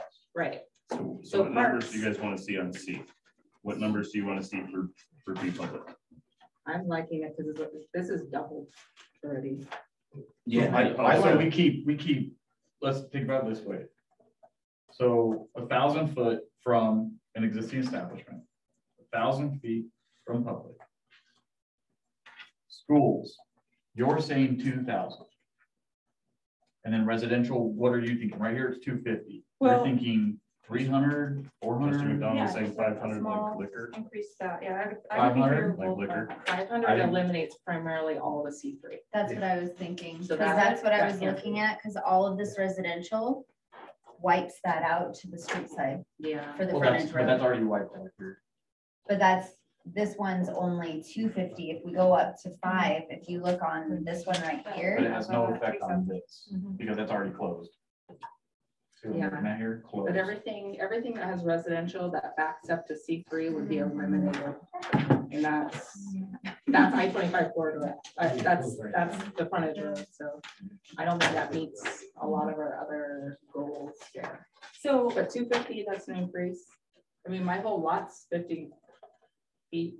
So that's a whole other house or potentially lack of house. well, and when you look at the possible changes in that other marijuana 1,000-foot setback, if like after that one goes up, that's right in the middle of town, I mean, that leaves maybe an option on the north side and maybe an option on the south side. So, I mean, I'm not really seeing how we're worried about a gazillion of these things opening up. Yeah, there's really no space still, if anything. So if we make any adjustments to the to the possible changes in option C, we're gonna be right back to where we started talking ourselves in circles. Because we're adding Yeah, more opening restrictions at ourselves, this point. yeah. They have beat I these think- numbers to a pulp. Yeah. I think the 1,500 is, it makes sense. And if you really compare the 1,500 to the 2,000, when you're looking at the large schools in that separation, I mean, it's pushing it out to major streetways, well beyond anything that's local to the actual. I mean, school. see, So if you save everyone a lot of time, if your goal is just to open more shops in town, choose how many you want, set a number and stop with the setbacks. Okay. Because you keep saying, don't change this, don't change that, because it'll close off more areas for more shops. If you just want more shops in town, just pick a number. I want this many more marijuana shops That's in the town. I don't like caps. I don't think we should have caps. right. I don't think we should change our setbacks. You guys keep saying change the setbacks, oh, but don't change it because this will knock out more properties. So if your goal is to not knock out C3 properties, why are you even talking about setbacks? Our goal. The goal here is provide to free market. allow more than one business in town. Great, so pick a correct? number. Is that correct? Sounds like that's your goal, is what it sounds like. Well, So as if a, that's as your a, goal- as a town, shouldn't we be avoiding litigation? I think we should be upholding what was put in place in terms of the setbacks. There were very specific setbacks that were put in place. And I think we should stand on those. Those were approved by the voters. Whether Even though the voters loved them, also whether they hated approved that we them. could change it. I know they did. That doesn't mean that we have to change them. Right, You asked so it me to means go we outside. can, and they voted that we could. That's fine. I'm just Not that we saying, have to. you keep talking about Right, we changing don't have to. setbacks. So trying to make it so there could be more. If that's your goal, that's fine. Just pick a number.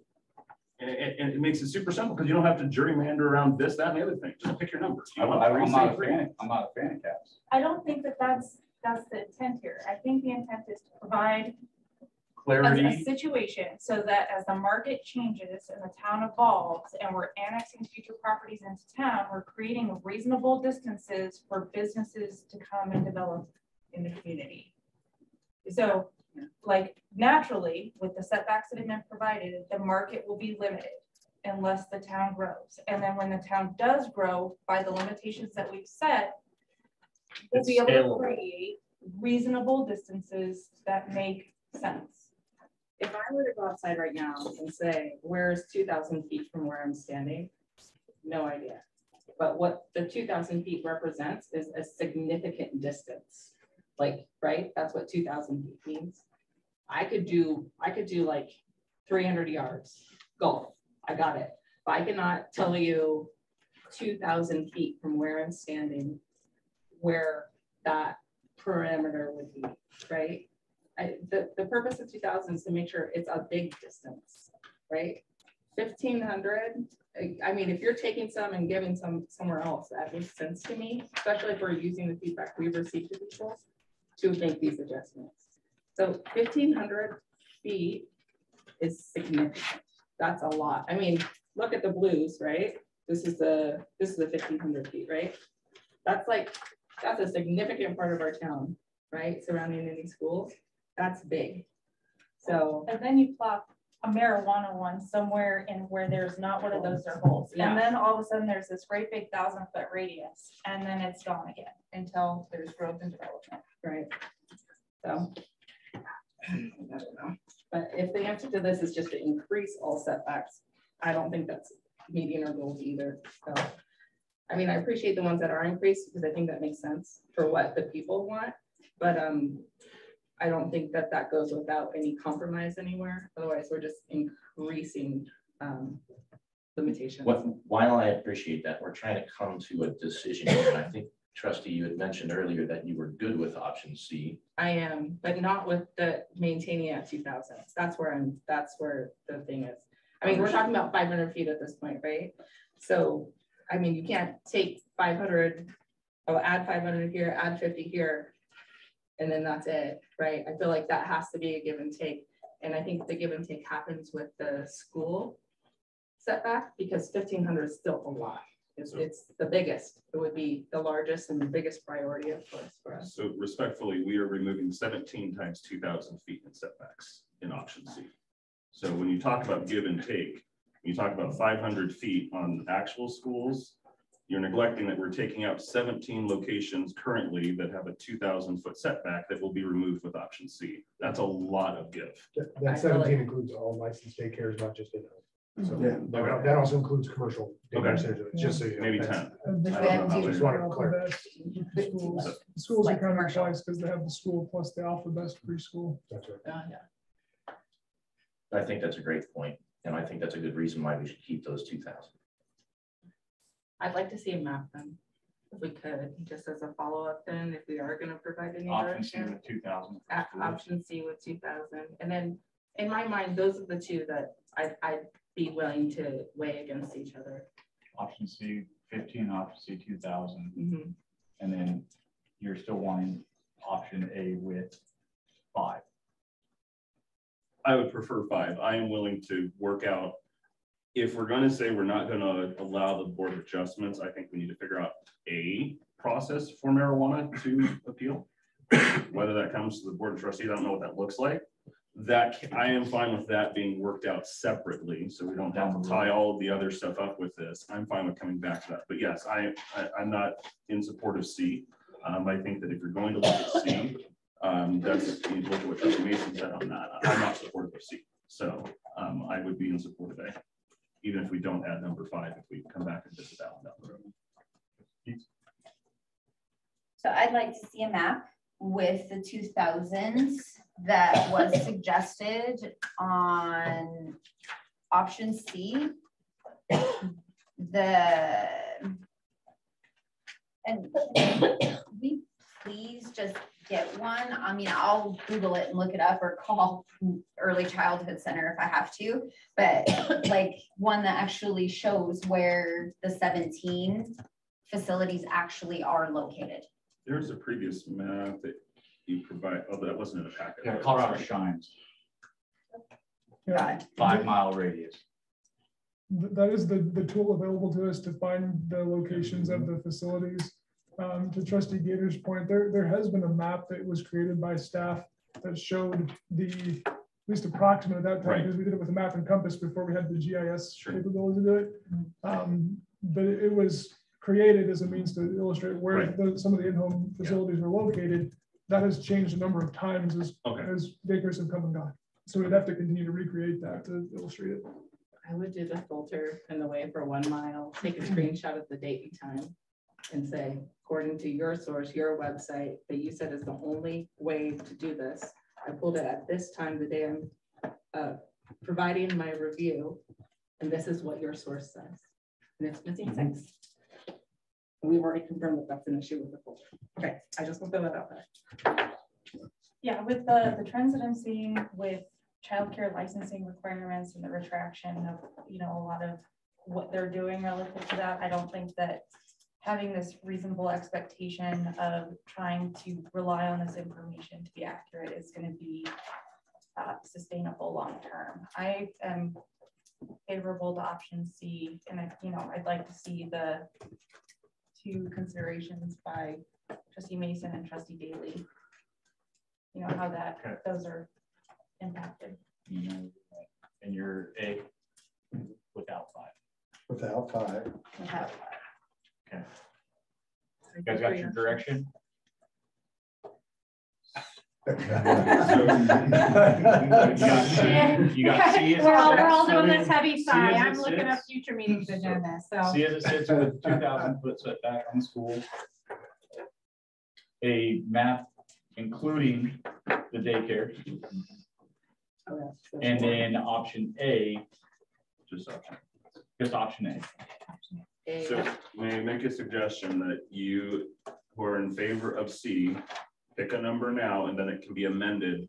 So either pick 1,500 or 2,000 and then add, because we don't want to have like 3 different ordinances. I'm at 2,000. Have one or the other, pick a C. You guys who are in favor of C, pick one, 15 or 2,000. Have them bring that, and then at the meeting, when we see the map, then if you feel otherwise, you can amend it to change the distance from either 1,500 to 2,000 or 2,015 versus having 3 different ordinances. being proposed. Have two ordinances, Are one you for A. requesting that we bring an ordinance on this? I was getting that you were requesting that we have another work session with more No, maps. please. No, no, No. Okay, okay. No. Okay. You want us to draft ordinances? Yes, Yeah. so I would say bring one for A, one for C, and you guys would see, pick a number, 2,000 or 1,500, and then at the meeting, if looking at the map, you feel whatever number's in there is not appropriate, then you can do an amendment to the ordinance for just the number. I don't want to do that. That doesn't feel clean. Yeah, I would be I wanna way do it more in the meeting. comfortable having. I want to have both motions options in front of me available. before I say. So you Three want ordinances. three ordinances. And then in the packet. And we can number them A, B, and C or whatever. So that way you just choose them and that would, whichever one gets adopted would be the one. Thank you. That will help keep the motion much cleaner, I think. When are you bringing this up to the board for Next meeting. Next week. We got it on the 23rd. Can you pull that? Are you also wanting to add in the piece about I don't. Will they have enough time to do it correctly? we're not adding that other piece about No. the date, the No. time of No. verification form? That's Because out? the No. well, the time verification only matters if A is approved. If C is approved, the daycares don't matter anymore. But if you want us to bring A, That needs to be in the. That needs to be in it, yes. so you want that included in A, you want A with that addition, Yes. is that If you right? can pull it together, that's fine, or if you want to put another week out, that's fine. I think it needs to be added, but I don't care. If I mean, basically, in order to get it in the packet, it has to be done by Thursday. Mhm. I mean, so. I'm saying Leave me- if A passes and you need to bring that one piece back. So at you're another willing to meeting? consider A without that piece in it? No. I want all of it, but if you cannot get it together in time, I don't want to delay everything else on that one thing. I think he just wants direction. Yes, if you can get it together to us, yes, bring that with A. If I cannot get it, you want A without that? Yes, Is that the that direction? is- We want to consider A without that piece in it. I mean, don't that's really what you're asking is me to bring A with whatever I can get done. And if you will consider that without that piece, I'm Yes. happy to. I will. I would almost think we need to have that in there when we vote on it. Right. Just for the The both business sides to know it the clarity. protects of it. the- Yeah, we're talking about clarity at this point. Yeah. So I would say it needs to come with it then. If that's Yeah. one of the things where we're looking at protecting both sides, absolutely. then that protects both sides. Okay, so if we can get it done, we'll have it on the May 23rd meeting. If not, it'll be June 13th. Perfect. Cool. Okey dokey, Sounds good. because we've got a placeholder for it in both meetings, just in case. I won't be at the meeting. You won't be on the 23rd. I was gonna say, well, actually, June 13th. We'll be fine. We'll see what we can. we'll see what All right. Magic Dan We can can take it down. create. We believe in you, Dan, and appreciate you so much. This is a big deal. Need to get it so- right, not fast. Yeah. So, Yeah, that's important. that's more important to me, so. Yep, this is a big deal. Thank you, guys. Good discussion. On to the library board. He's like, I changed my mind. I'm sick now. So Dan will be doing the majority of this presentation. He's looking through his notes. So this is a topic that has been on my whiteboard for the longest time, along with several other items. So thankful to finally get this in front of you so that you all can talk about it.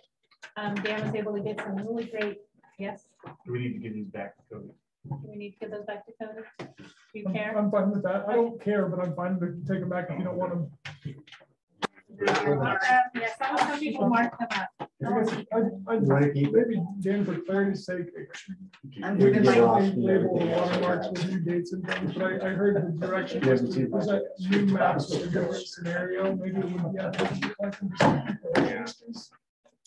Or, These have a date on them. Dated pretty clear. yeah, that's fine.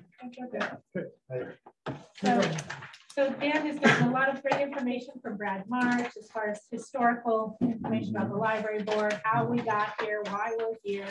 Up until a little over a year ago, we were having the Parks and Rec manager and Ross come in and do quarterly updates, and somehow that dropped. I don't know how it got dropped off of agendas, and it just never came back. And that, in my in looking back at old meeting minutes of the Board of Trustees, that was how the library board seemed to function. It wasn't a separate call out of the library board. It was more of just a agenda item of an update from the library director. So, we're looking, we are all, the three of us are looking for some direction about, how you want to proceed as a library board. Do you want it to be the Board of Trustees? You're looking for something different. How often are you looking at reports? How would you like that set up? So I'll turn it over to Dan to just start giving out all that information. Great. Libraries in Colorado are governed by the Colorado library law. Wellington's library is established a long time ago as the Wellington Municipal Library. All libraries in Colorado are governed by a board of trustees. All this is in the packet. But a board of trustees of a library has specific authority as provided in the Colorado library law. It oversees the library, it manages a budget of a library, it hires and fires, it's a governing body of a library.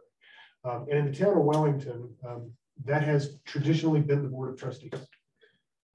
There have been times over the last 25 years, maybe a little more, that it has been the Board of Trustees has appointed members of the public to sit on that library board. But there's a practical issue of the Board of Trustees doesn't especially like to give authority to a body that it appoints to buy property, to enter into loans, or to take out loans, to decide its own budget, to buy and sell, to hire and fire. And by definition, the library board has that authority. So the Board of Trustees of the town of Wellington historically has kept that authority and has sat as the library board itself. And should clarify one item that I get questioned, I often question. Certain people in the town of Wellington, certain residences do pay taxes to the Poudre Library District. That's something you probably know or you might know. The town municipal library doesn't receive any of that funding. That's something entirely different. Certain parts of town don't pay those taxes. It kind of depended on if those areas were annexed into the town before or after the Poudre Library District was formed. So if you have residents who ask, why am I paying this tax to the library? That's not the town's. That has nothing to do with the town library. No control. No control whatsoever. And the town has tried to get the Poudre Library District to stop taxing town residents because yeah, for sure. Government entity give us taxes. What role is that? The property, it was part of a library district. The one that's over by the hotel, the one that we just brought into town. Well, that one, it was outside the town. Mm-hmm. It was not annexed until this year, and so it's taxed as part of that library district, and it continues to and be. It'll stay that way. That's what the town asked. That town asked very nicely if the library district would stop taxing its residents, and they said no. And the town filed a lawsuit and said, "You've got to stop taxing our residents," and the court said no. And so the town did appeal to the Colorado Court of Appeals and said, "Really, we don't want to keep our residents keep paying taxes." And Court of Appeals said no. So residents of town do pay that, but that has nothing to do with the town of Wellington. And so that money doesn't come. But the library board itself, so because it has the ability to, well, it has complete authority over its own budget and operation of the library, that authority's been kept with the Board of Trustees. And it's been somewhat informal over the years.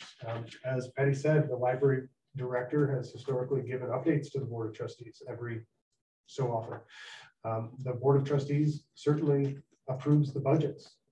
And in the Library Act, it says that the library board needs to recommend a budget or needs to adopt a budget. Well, the Board of Trustees adopts the budget for the library. So kind of the Board of Trustees operating in its own standard capacity has performed the functions really of that board, the library board.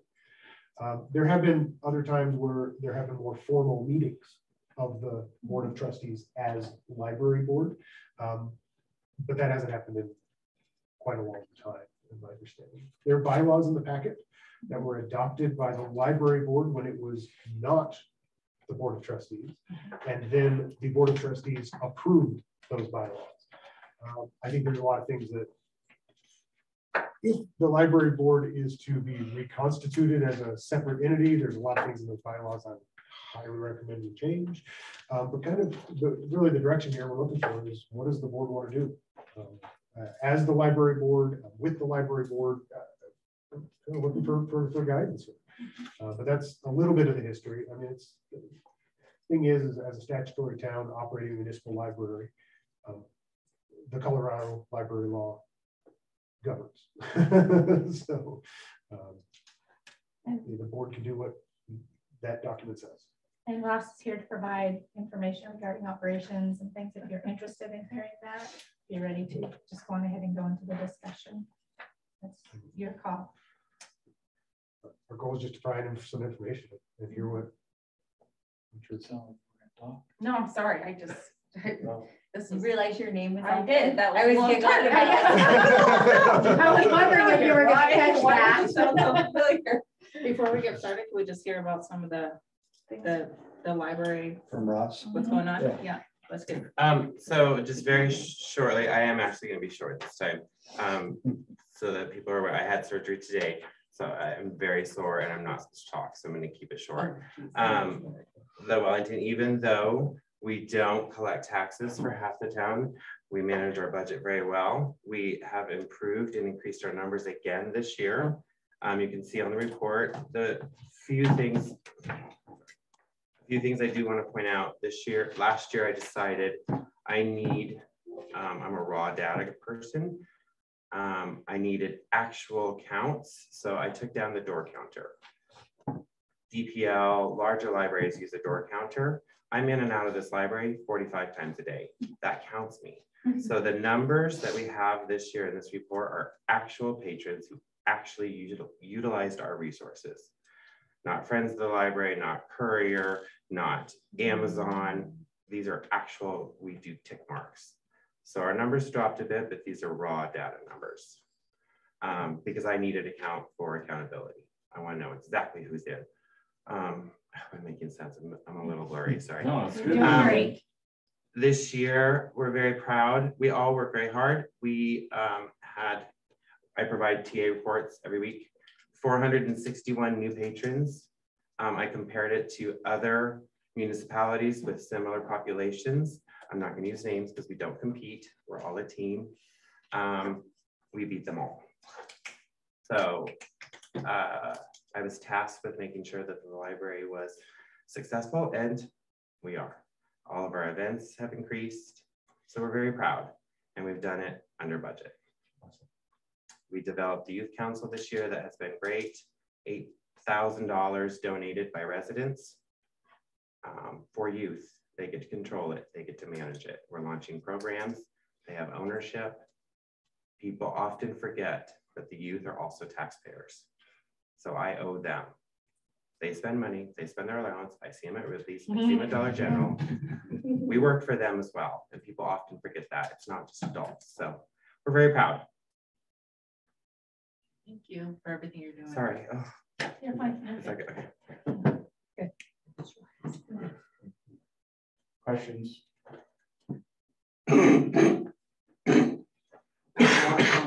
So I can wait.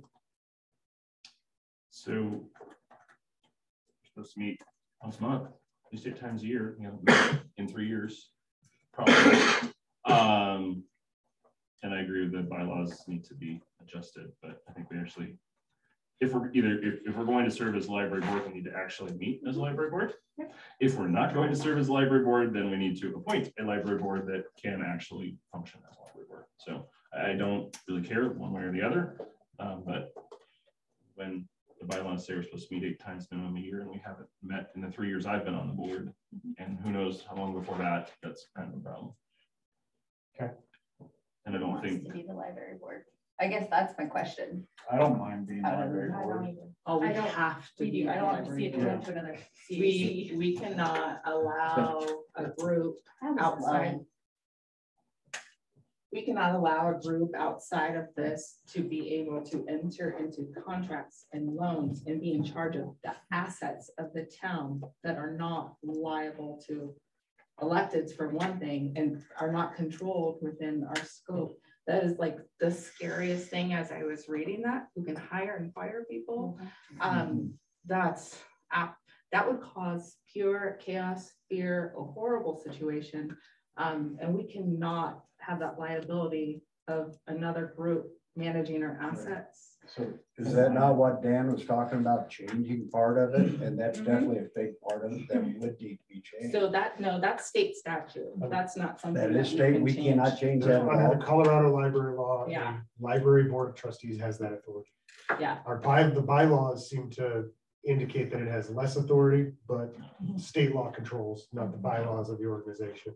So no, if the town cannot create a library board that is outside We of can't make state law. kind of a different entity that's not under that particular part. Could make a different entity, but you couldn't call it the library board. Definitely wouldn't have any of those authorities. But again, that in the process, if we did that, it could help out Ross big time, I would hope. I don't know, what would your input be on it? I don't want to make you talk anymore, but. No, it's fine. There is a concern with having an outside group. We do have funds, we do have trusts, we do have land purchasing dollars that were set aside decades ago. So putting temporary, it would, But any if they committee or could- anything would be a temporary. Right, but You if run they a couldn't risk. make contracts and buy land or stuff like that, if they're there for an assistant and give you a hand. I don't think there's. Oh, I don't think that's what we're talking about. I don't think there would be a point. I get what you're saying. You're saying Yeah. create like Yeah. just a pure, but then we'd be creating a pure advisory board Right. that would then have to come to us as a, so we'd have Right. in essence two, like, That's which the only way I doesn't, could see if that. would yeah, I work. don't think it makes sense to have two. So it's either we Follow delegate this out rule or we do it ourselves. Right. And I don't have a problem with us doing it ourselves. I agree. There's a lot of concerns that were brought up previously that make sense to keep it with the board. So I have a quick question. Are the bylaws required as part of state statute? I think the one of the requirements is you have bylaws for that. So, and the concern with the bylaws that are presented are that they are In some ways, far more they cumbersome than what state statute requires. contradict state statute. In some ways, they actually say what the Board of Trustees of the town of Wellington can do. I think they're just not good bylaws. I think they should be cleaned up as we, Yep. and we can do that. Yes, The consensus, I guess my question then is like, would we want bylaws that are any more restrictive than what state statutes are? Or are we just wanting just one? So- One recommendation. go for it. Within state statute, the library board has an authority of hiring and firing. And that, from the board of trustee perspective, is not appropriate. So if anything, if we were to, of course, rewrite the bylaws as needed to really reference the state statute, and then maybe provide some like operational kind of things, meet quarterly, whatever, we need to ensure, like even through ordinance, that we're delegating those hiring, reviews, bonuses, all those processes to the town administrator, as we do for any other department, every other employee, because it's not appropriate for us to be doing that. Well, is that, if state statute says that, then that. You could delegate You it. can I mean, the board going to. Okay, I just want to make sure that's allowed by state statute. Sure. Sure. I think in many regards, the bylaws are, well, they're designed for another body, but I think they tried to restrict what the library board could do if it were not the board of trustees. I think they went a bit too far. If the board of trustees is going to be the library board, I would like to rewrite the bylaws with that in mind, and make it. And that's what we're looking for is if that's going to be the case, and that would be my recommendation. How does this board want to be the library board? Do you want to meet quarterly? You can meet annually if you want. And we can. How do you want to exist as a library board? Is the question. I would say at minimum quarterly. Yeah. I think more often than that, but minimum, no less than quarterly. We were thinking we could set it up kind of how you have your liquor licensing authority, but have a separate section for the library board. So it would be incorporated into your regular meeting. So you would have to have a separate meeting night. And like I said, do it however often you all like. We can start with quarterly. And if there's, maybe we do it monthly during the summers when there's lots of activities going on or something like that. I don't know. I mean, Yeah, that almost makes me think opposite, because yeah. they're Summers- busy. They're Summers really are busy. really, really busy. Yeah, so you don't want I'm to do it sorry. during the busier time. I'm Yeah. thinking you'd have So more to report quarterly then. was With the increase So in the are growth. we as a Quarterly is board fine. in agreement of being the acting library Yes. board Well, and then starting with meeting quarterly But yes. And delegating, hiring, And firing delegating. personnel matters to the town administrator. Town administrator. And I mean, if that comes to executive session for any other personnel matter that would come across the town, that's appropriate. In my Is that, mind. I'm good. That wrap that? Yeah. Okay. Put a bow on it. I will set it up for the first meeting to be in July. So it'll be your second quarter. We'll finish out the second quarter in June, and then we'll set it up. I'll look at agendas and see where that might best fall for July. And then it'll be every 3 months then on the same week. So whether it's the second or the fourth meeting, it'll be consistent once we. And if we can have kind of bylaws be. I was gonna say, one of the No, first before agenda that. items Yeah. there would be some bylaws. Yeah. Can we, I don't want to miss the first one. Yeah. Can we, I have to go. And we'll talk. Okay. I haven't committed to a date. Okay. It's in July. Okay, So we'll talk. okay. Okay. Absolutely. Golden. Send my oldest to college overseas. I can't miss it. No, we will Okay. work around your Okay. schedule, Okay, Ross. thank you. I think it's really important to acknowledge that our library is doing better than ever right now. And that's definitely due to leadership that we have. So, and no, by no means by with the library board, do I have any intentions of inhibiting or making those processes harder or giving more workload associated with that. So I think that's really important to me to make sure that they continue in the projection. So. Thank you. Perfect. Thank you. Very excited to get this going. Okay, next item is going to be update on revenues and expenditures. Good evening. I think I'll just give you some high-level points from the presentations and we can address any questions from there. So our general fund ended our revenues at about 83.3%. So we were below what we were expecting to receive in the general fund for 2022. Our sales tax collection was over what we had projected by about 20%. And our property tax revenue was pretty much spot on. The unexpected funds for the general fund were about $780,000. That would be due to some of the capital projects that we did not do throughout the year.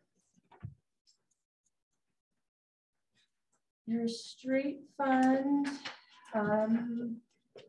we reduced the sales tax in the street fund by 50% for 2022 to allocate that to the parks fund. Your sales tax was still above what we projected it to be for the year. Your motor vehicle taxes, vehicle registration, road and bridge tax, that was all came in at a healthy balance for the street fund, and our revenue over expenditures for year to date was $135,000.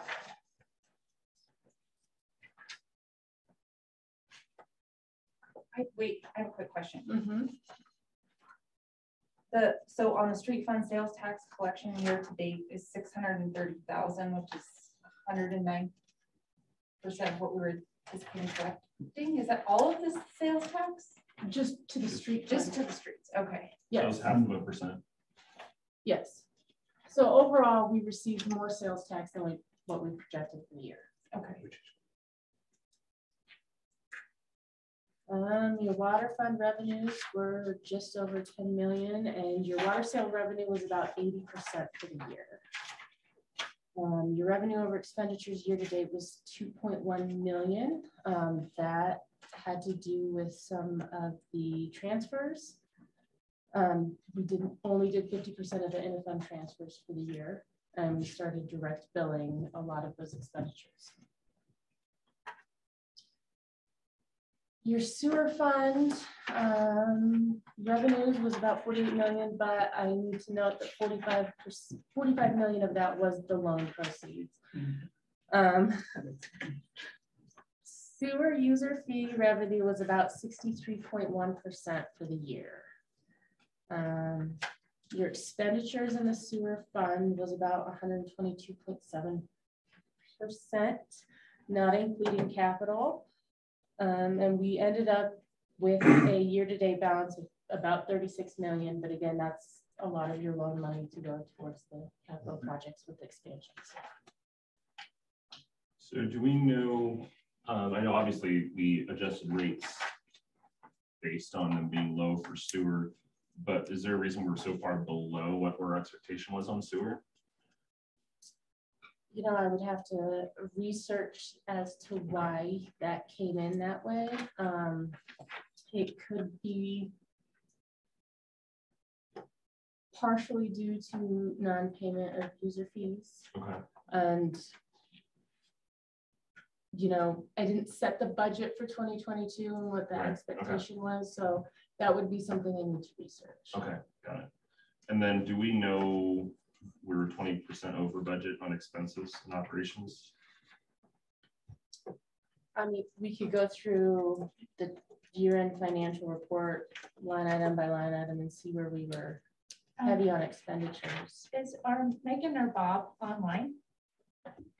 Me, excuse me, both are. Okay, do you want to go ahead and promote them to a panelist, if you don't Certainly. mind? Maybe they That'd be can great. answer That those would questions. that would be awesome. So Thank we you. can figure that out. I have an idea, but I hate to speak out of turn since I'm not really deep into their budget, but see if they can talk about that. And I would say just a high level look at it. A lot of those line items we went over in was fuel, oil, and grease. A lot of our utilities, which we saw a spike in cost of those in 2022 because of inflation. Able to get them? I got Megan. Okay. Megan? Yeah. Can you hear me now? Yes, we can hear you now. I'm not sure, did you hear the question from Trustee? I did. Okay, would you like to field that? To be honest, I don't have a clear answer for you. I do know that there were some GL corrections that I think as of when this report was run hadn't been handled to date. There was close to a $40,000 correction that needed to be posted from the wastewater fund to the water fund that I believe just got corrected on that ledger in the last couple of weeks. So that would be something. But to be honest, I would honestly need to review those line items by line items because we didn't have any projects that went over. The one thing I think did go over is the sewer testing budget. That one I'm aware of as we took on some additional testing related to both the selenium issues at the nano from the well production that impacts our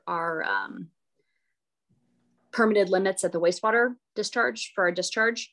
But otherwise I would need to dive into it in more detail because I was not aware of any overages on specific projects that we had.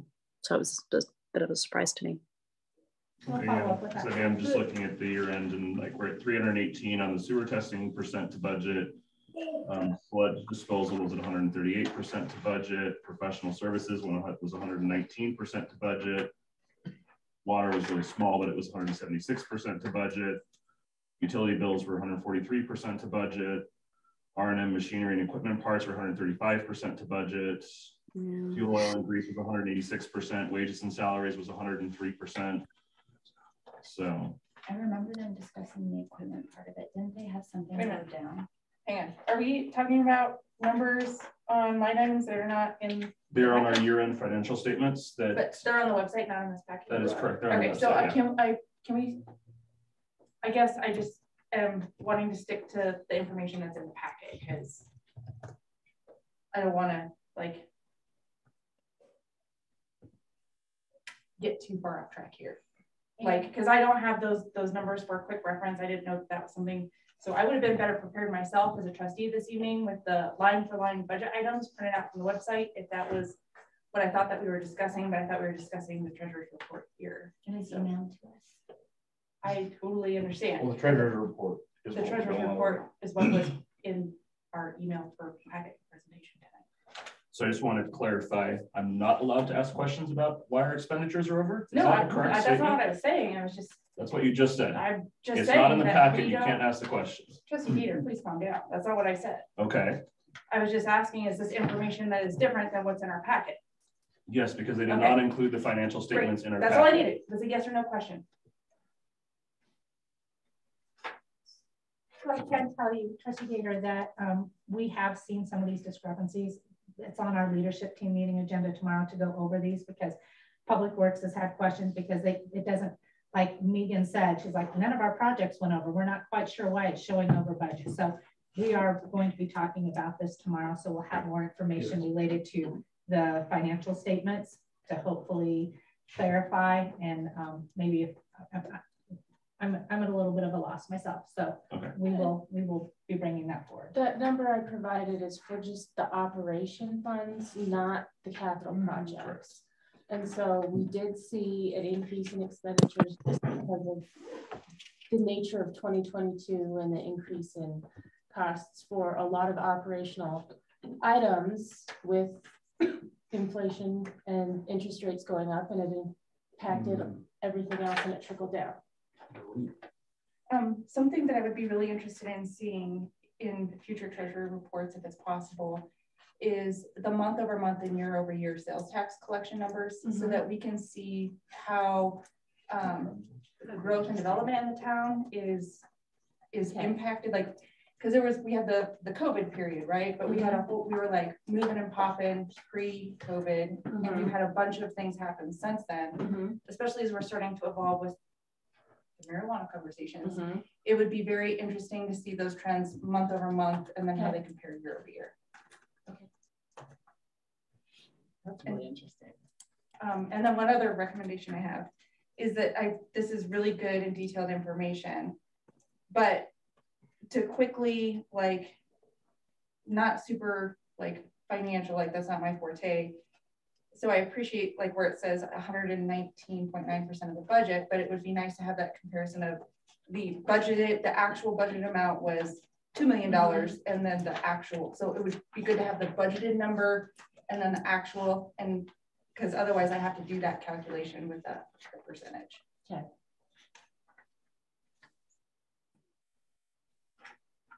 But lots of really good information.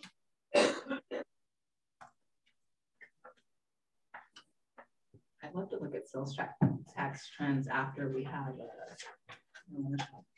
because it's going to really probably have impact on other businesses as well. I'm thinking, so I'm curious. Yeah, I don't think we'll be able to determine exactly that it came from that, but I think we'll be able to year over see. year would be helpful in month by month. Good, especially if there's like a spike associated with that opening or whatever. So that would be really interesting. I agree. Well, I also think it would be really interesting to see how things like special events impact our community, because I would be willing to bet that if we overlay things like some of the festivals or other things that we've had, you will see that probably those months have significant spikes. So if we're looking at trying to evaluate from an events planning standpoint, like what are the things that we want to support for a community as a whole, that could help us be kind of strategic in that thinking. That's great. I love it. Any further questions on this section before she continues? No, thank you very much. Drainage. Your drainage fund revenue year to date was about $730,000. Your utility fee revenue was about 96% for the year, so we were close to what we budgeted. Expenditures for the drainage fund operation was about 25%. This is a small budget, so we don't spend a lot of money out of there. We ended up with revenue over expenditures at about $328,000 for the year. With the excess in the fund balance, are we able to apply that towards capital projects in future years? In the drainage fund, yes. Yeah, no, that's what I meant, because I know that that's one of the big things is we don't have a lot of income into that, so we can apply that excess in future years to other drainage projects. Okay, thank you. Stays in the fund. That's great news. That is business. Your park fund, your total revenues year to date was about 1.5 million. Your expenditures, not including capital, was about 57%. And you ended the year with revenue over expenditures at about a negative $13,000.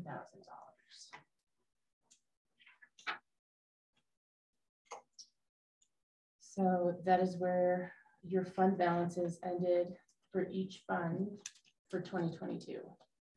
So a clarification on the parks. So we were budgeted to go over by even more. Is that a correct understanding?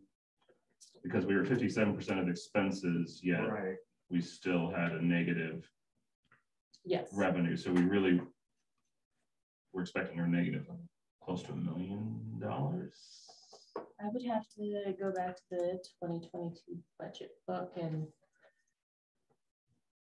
do some digging on that one.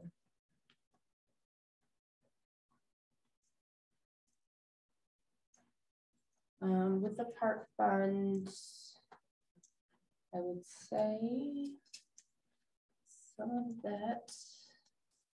We started direct billing the administrative payroll. And so now we have accurate numbers and the overhead of what's coming out of the park fund versus what the transfers were expected to be. So that could be part of why we're seeing a discrepancy in the budget. 2022 when they split public works and park from operational standpoint. I think that was 2020. Oh, okay. So it looks like the major thing in the budget was the debt service was budgeted for $1 million. We only had 269. Didn't we pay off the parks loan early in 20? So maybe that. And that might have been it. So maybe that was It was $1 million. Yeah. Close to $1 million, was it not? Vic was here. So that was like that is a difference of $800,000 in the projected expenses. Maybe that's it. That was the debt service. Okay. To that. Found it out. Where are we currently at with the audit?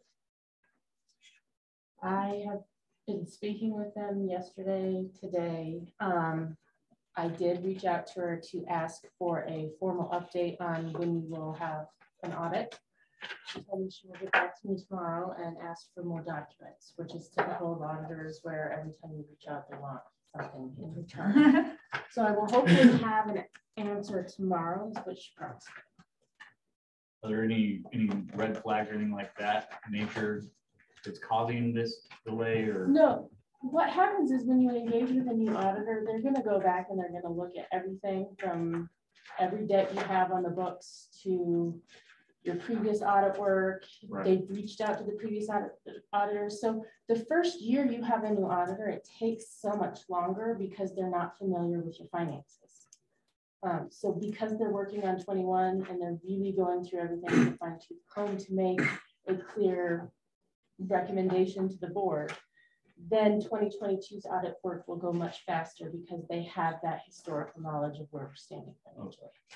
So on our end, there's no red flags or anything. The only thing that has come up is how we've labeled the library trust fund because it's a restricted revenue fund and it's actually from impact fees.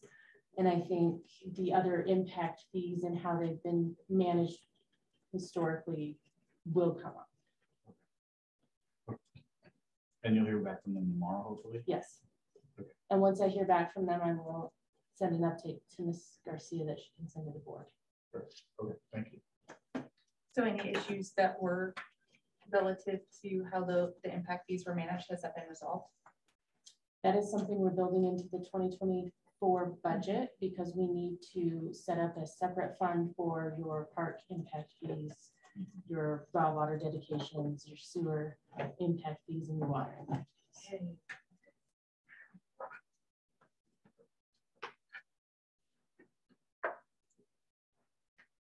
On to 2023 general fund. Good.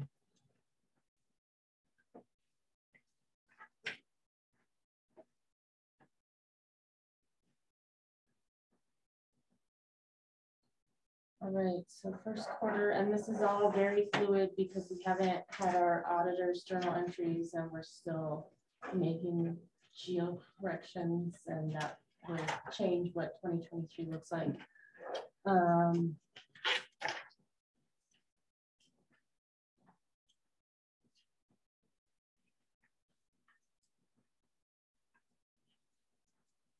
Clarification. So when we're looking at the 27%, that's of the whole year, right? Not of, okay, perfect. Just one. And so I was like, that's good. So, we should like to see it at about 25%. I was like, if we're at 25% of 100 for the year, we're good. If we're at 27% of the 25%, we're good. No. Okay, great. No. Okay. I do want to say I'm encouraged by the sales tax collection year to date compared to the previous, because the year to date for 2022 was about 2.5, and we're sitting at just in this first quarter, we're at what, 1 point? Well, that's total revenues. Sales tax is 423. Yeah, so we're about 7-8%.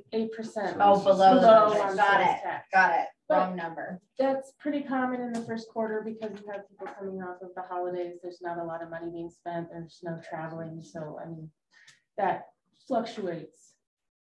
Well, and isn't sales tax collection like reported 2 months in the or a month later or something? Like, so the sales tax that was collected in January isn't reported until like February or March. February 20th. Mm-hmm. Yeah. And so, also it depends on if they're monthly filings or quarterly. So if you have quarterly filings, that's not going to show up until April, May. And I think to Mayor Pro Tem's point about showing the month to month, month over month or year to year, it shows, that would show us, are we behind? Are we just at where we were last year? You know, and that helps clarify this information quite a bit. So that's a great idea. like a water use. Yeah, so I guess like maybe to add on to that sales tax collection piece, you know, be sure and reference that it was collected in this month but received in this month. Otherwise, it'll always look like we're way behind. And what I can do for the next board packet is under staff reports, I can provide that report for you to give you clarification of where we're at with sales tax. How many years back do you think you could go on that? As on the state website, I could probably go back several. Okay, I guess maybe like 3 to 5 years. When did they make the change to the online ordering that we got taxed? That was 2019. Wayfair, was that 2019? I wouldn't go past that because that was a big jump for us. So if we go anything before that, so I would say maybe the 2019, I don't know how to go past that because otherwise it's going to throw It's not going to make off. sense. Yeah. Agreed. Even COVID's going to look a little off, but at least I think having some historical data for you to show some benchmarks or something, it would be really helpful and help us as we start talking about economic development, things like that. So we have something to base our progress on. I'd be curious to see 2018 forward, and then we can scrap that column if we see that those numbers are like super off. That would be in 5 years. Well, we would have a good like milestone there to show it. Yeah. Look at the increase. I can provide that for the next board packet, and that way you guys have that data when we start going into budget discussions and presentations. And... All right, your street fund, your sales tax revenue is below in the street fund again, but I think it's part of previous discussion. Your expenditures in the street fund right now are only about 10.6%, so we are below, but that is variable and it's still early in the year. Yeah. Is that majority of street work too, or is that just operational? Operational. Okay. Oh, okay. That's what I was thinking. It's really early in the year, and a lot of the capital expenditures may not have started, especially if we have contracts involved. So I didn't implement that on this report. I was going to wait until quarter 2. Okay. Yeah. I'm sorry. I have one more question regarding the revenues piece. I know that property tax revenue for the town is very insignificant. However, with the recent changes to the assess rates and things, I would be curious to know what the impact is to our community relative to that as well. Okay. When would that be visible? Would that not be till next year? Yeah. So it'd be good to collect the data from this year to see what that, because a lot of communities are talking about like 30 to 45% increases. I can imagine that. So it would just be a quick discussion. Interesting to see that data. Yes. Sorry. And that's going to be reflected this year, and then they'll reassess. And then that's reflected. So but it'd be good to just kind of see. Sorry. No, it's okay. I know this request. So in your water fund, your water sales revenue is at about 19.2%. I think the big thing to note here is that the rate increase happened in February. So we're still tracking to see where we're sitting with our water sales revenue and how that's going to be effective. Also, the summer rates are going to be where we really see the jump in revenue. And the usage too. So we're not bad considering 25% of just lapsed. Not me this summer. I'm telling you. I'm sorry, but I'm not contributing to that fund this year. And we're still tracking well below expected expenditures. Your sewer user fee is at about 15% for the year. So again, we're gonna watch that and see how this looks mid-year. And your operational expenditures is at 18%, so it's still below where we're at for the year. Your drainage fund utility fee revenue is at 25.2%, so we're right on par where we need to be. And your operational expenditures are at about 8% for the year.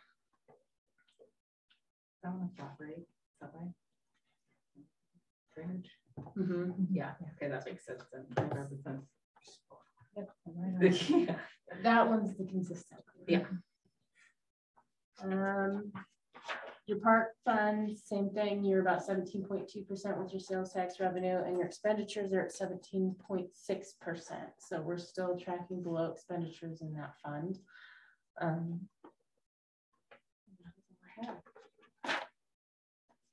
Any more questions? I don't have any. All park revenue just comes from that portion of sales tax. The dedicated tax. Where does that store like revenue? Rec. Yeah. Rec. They have we have recreation user fees. There's also park facility.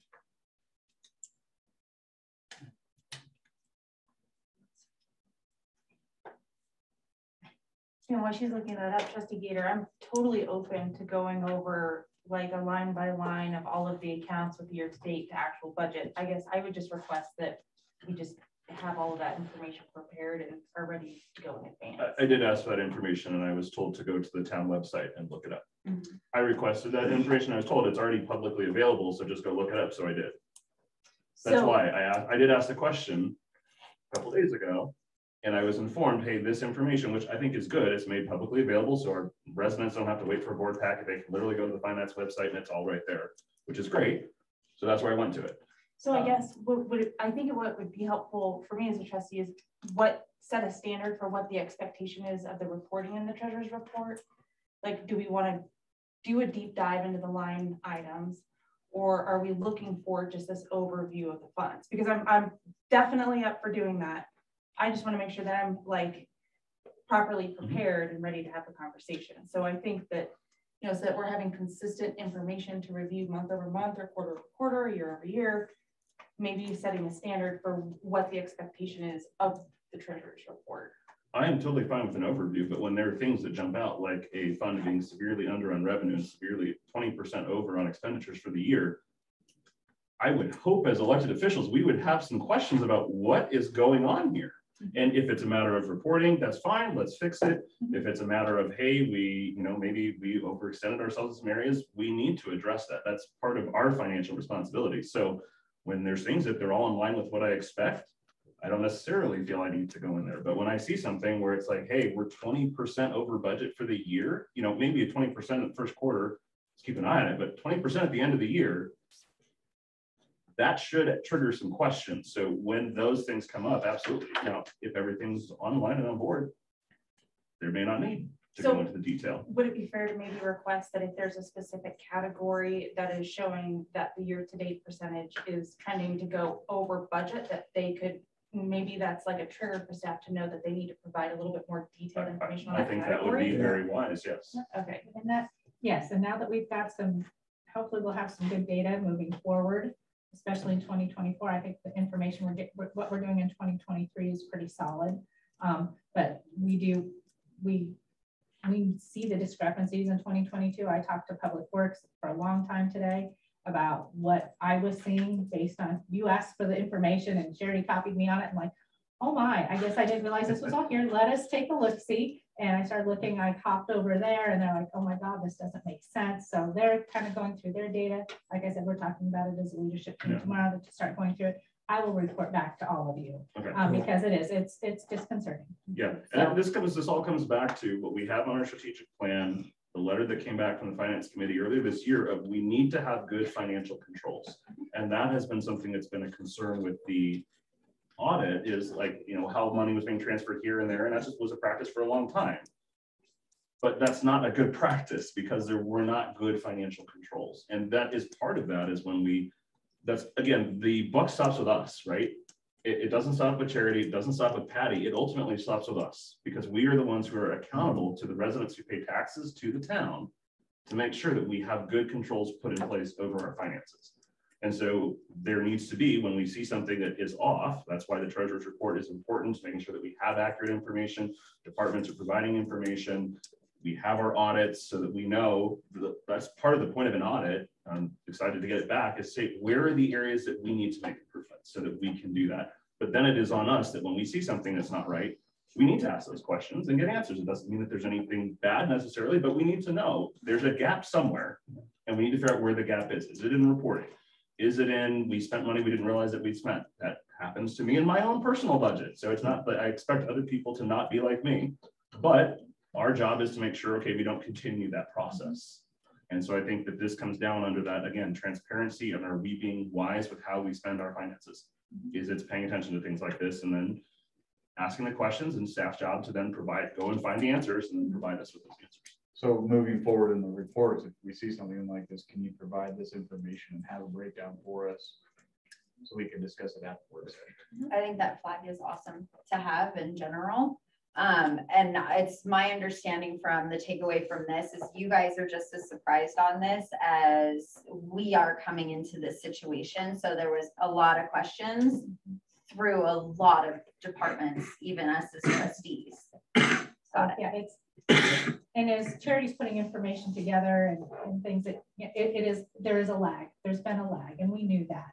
And now that we're like staffed and things, we are starting to be able to go back and start looking at some of these things that we should have been looking at, 6 months ago. So now we're like, oh my goodness, we need to figure out what happened, because like I said, Public Works, like we didn't go over budget on any project. How did this happen?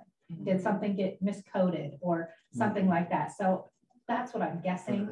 I would also say, I think, when I got here in June, halfway through the year 2022, none of 2022 had been reconciled. And so your leadership team was not given those financial statements that you have up on the website. So they could see where they're at in their line items and say, hey, we're going to go over, we need to maybe make some adjustments, or we need to make this communicated to the town administrator.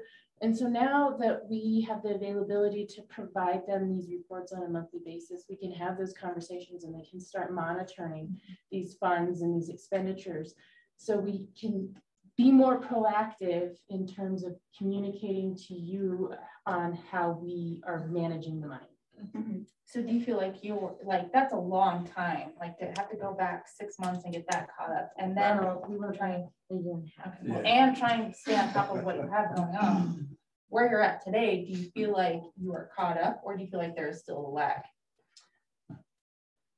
I think we have a few quirks we're dealing with, but it's not the lag that it was when I got here, to the point where it would inhibit our leadership team to monitor their finances on a monthly basis. And because we don't have the audits done, I don't know what the 2021 and 2022 AJEs are going to do and how they're going to change these reports. So we have to be mindful of that. I don't foresee a whole lot of changes being done because of the way we got things reconciled, but that's always a possibility. When you say quirks, can you expand on that?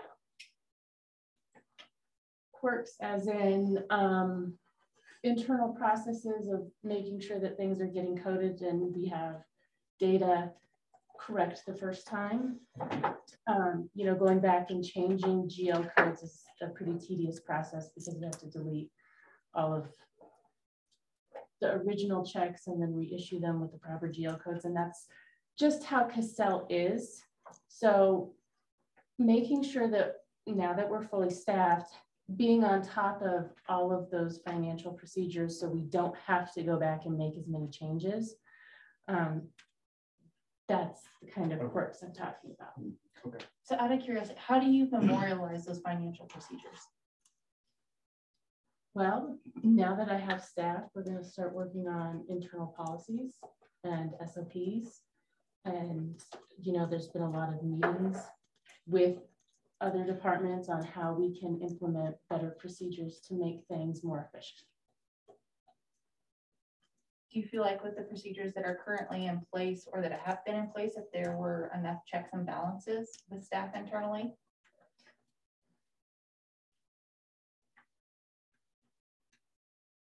Or where do you see there could be improvement on that? I think anytime you come into an organization, there's room for growth and just learning how to address that. And again, being short-staffed was a challenge. And that's nothing in our control. So I think just starting fresh from this point forward and being able to implement those processes will help all of our leadership. So sometimes in the audits, they look at those procedures and make recommendations. Are there any recommendations from prior years that haven't been followed or that need to be implemented currently? I would say yes. Okay.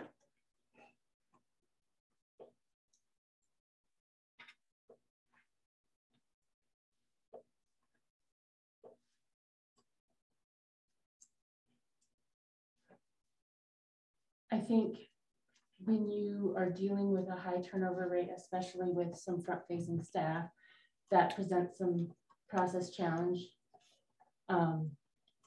So now that we have a stable front office, that's our starting ground to build up. So, I mean, if there's an area that we were lacking or that we weren't doing well, I think it's okay to admit and acknowledge that, and then acknowledge what we're going to do to rectify it moving forward. I mean, would you agree? Yes. Okay. Is there anything that you want to acknowledge that we should know about, like that we as trustees can do to help improve on those processes or provide additional controls? I mean, we have the finance committee that is providing some additional oversight. We've been pretty open about providing like some feedback on what we want to see in reporting and things. Like, are there any other recommendations you would have? I think just for best practice purposes, we might want to implement a P-card policy. I think just some internal memorialized cash handling policies would be a good idea. You know, I thought we had that already. Stephanie says we have one. Cash handling policy? I'm sorry. Okay, never mind. I'm sorry. I spoke out of turn. I apologize.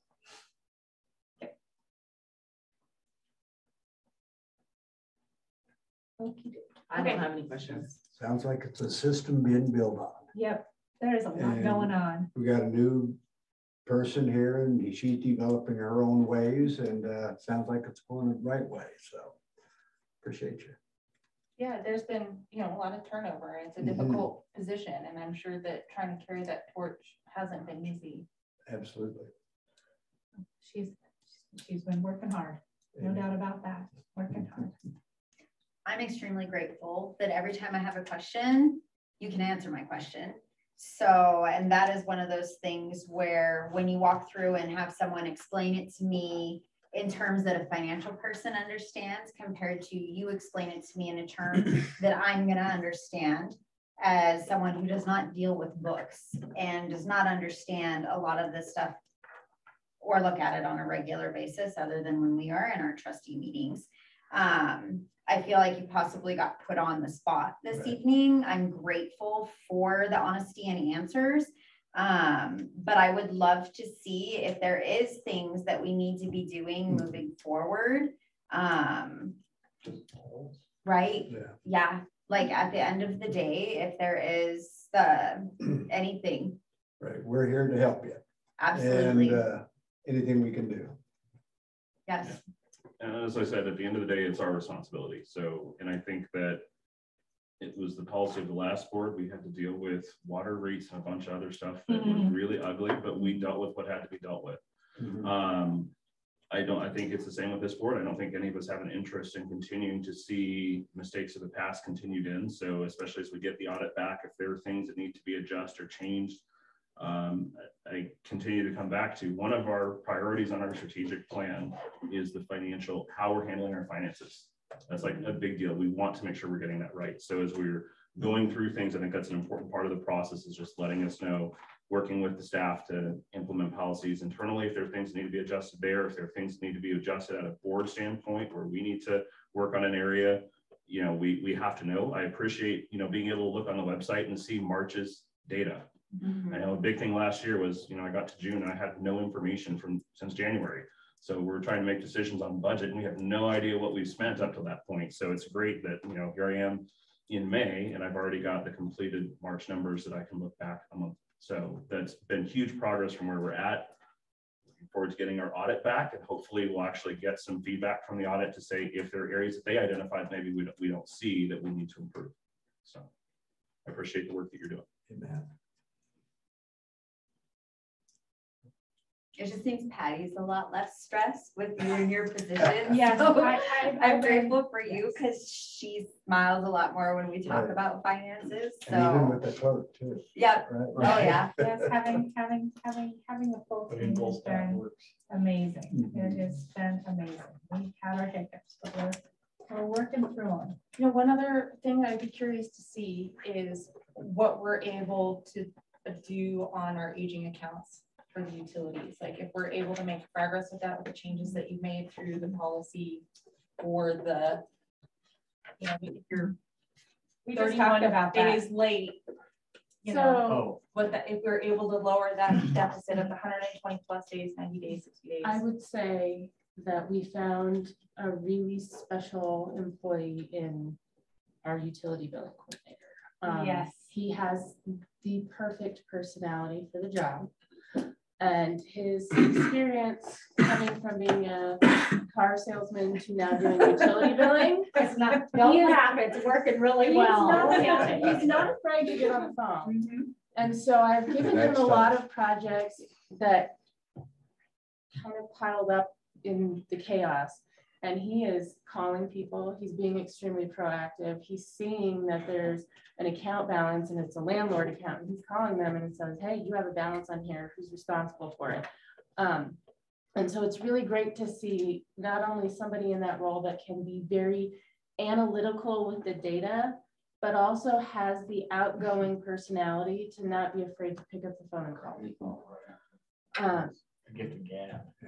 And Stephanie worked really hard in that position because she was very analytical and we were able to identify a lot of data issues in Cassell. And anyone who works in Cassell knows that if you put bad data in, you're going to have bad data out. And so being able to just clean out module by module, and she was able to do that with the utility billing. So she handed him a pretty clean product that was working much better than it was for her when she started. And so he doesn't have the time of trying to figure out the file path issues and the Cassell quirks, that he can focus on the customer service piece. Awesome. It's interesting how when somebody calls to yell at you about a utility bill and when a man answers the phone, how they just respond differently. I mean, they just do. And that was a really good hire on your part, a really good hire.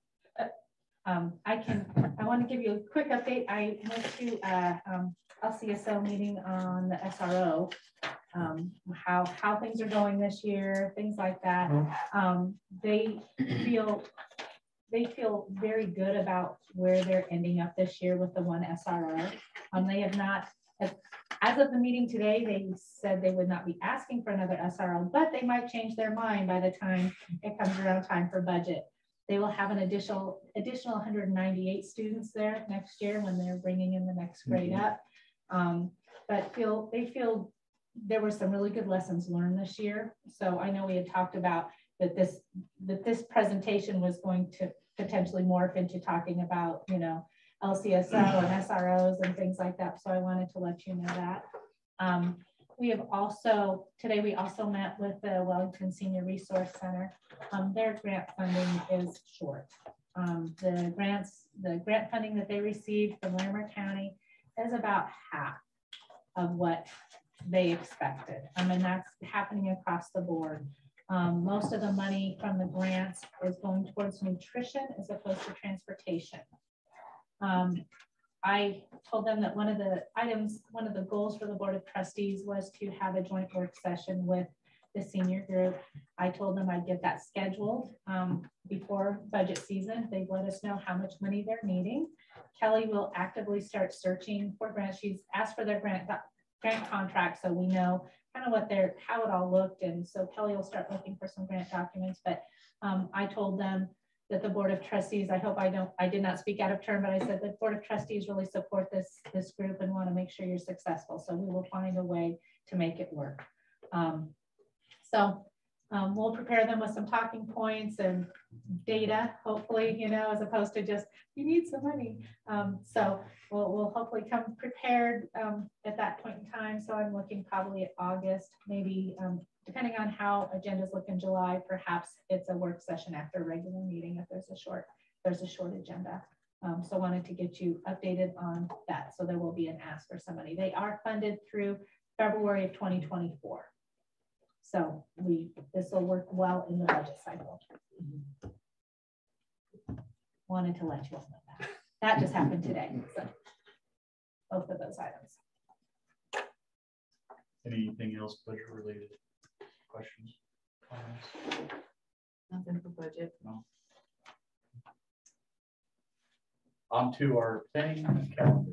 Yep, that is just a document. I like to have that information in there. That's for the public, that's for you all, just so that people have an idea of those topics you guys will be talking about over the next couple months. On the second page, it talks about other activities that you might be attending. CMLs listed on there, which of course we'll post and publish or post on the website and at the town hall. So yeah, that's just information for you all, and it does change. Nothing's set in stone. We sadly, Ethan's working really hard to make us plan better. So well, I love the early packets. Yeah, I will admit to like an additional day of procrastination since I did get that packet early. So, but I love seeing it come in early when I have available time. I can sit and read it. So I'm appreciative of that. It's certainly not just me too. It's definitely the whole leadership getting on board with it, which is great. But he's the one that's come up with some ideas and wants to make sure to get things to you a little bit earlier and help us try to plan out further, so we're not making changes that much, which will be really helpful. We're going to get the packet out Thursday this week. Wow. Ordinance A, B, and C. We've also placed it. So talking about posting meetings and things, we have put on the outside of town hall a display board. We'll be posting agendas outside like we had at the old town hall. So that's something new we just got installed today.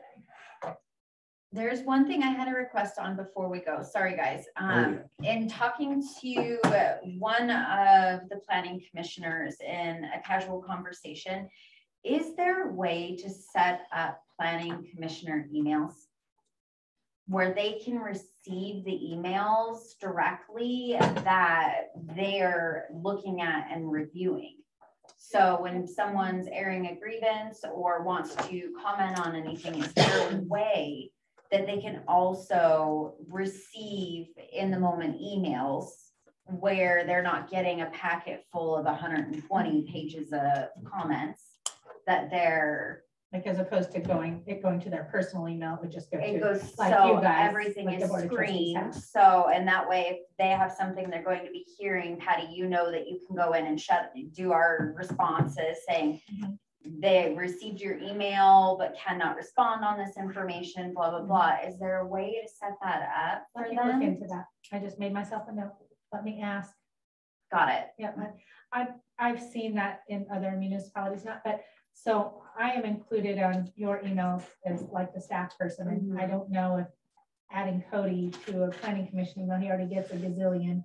I don't know, Right. adding, but it might be nice, especially, it might be nice for them to have a separate email. I can look into the cost and see how that might look. But in most municipalities, there is the elected officials and planning commission generally have separate. Got it. Awesome. So we'll take a look. Thank you for the idea. I will report back. Yep. Another map for the county. This was wanted to put this out, so if we can post this, so Betty got the group together on May 22nd. That's a Monday at 6:30 at the Boys and Girls Club. So I will be going. Wanted to extend an invitation to Mayor and Patti, but also if any of the other trustees would like to just come and hear from the members of the Hispanic community, they are getting the group back together on the 22nd at 6:30 at the Boys and Girls Club. I'll send out a calendar invite. Okay. Thank you. Yes, I'm like, wait.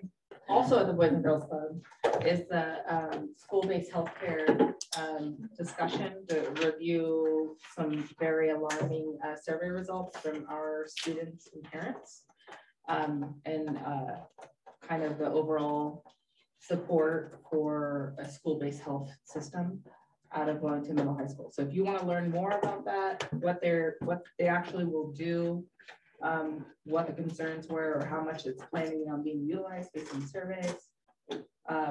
June 6th, Boys and Girls Club, 5:30, and Boys and Girls Club is this week.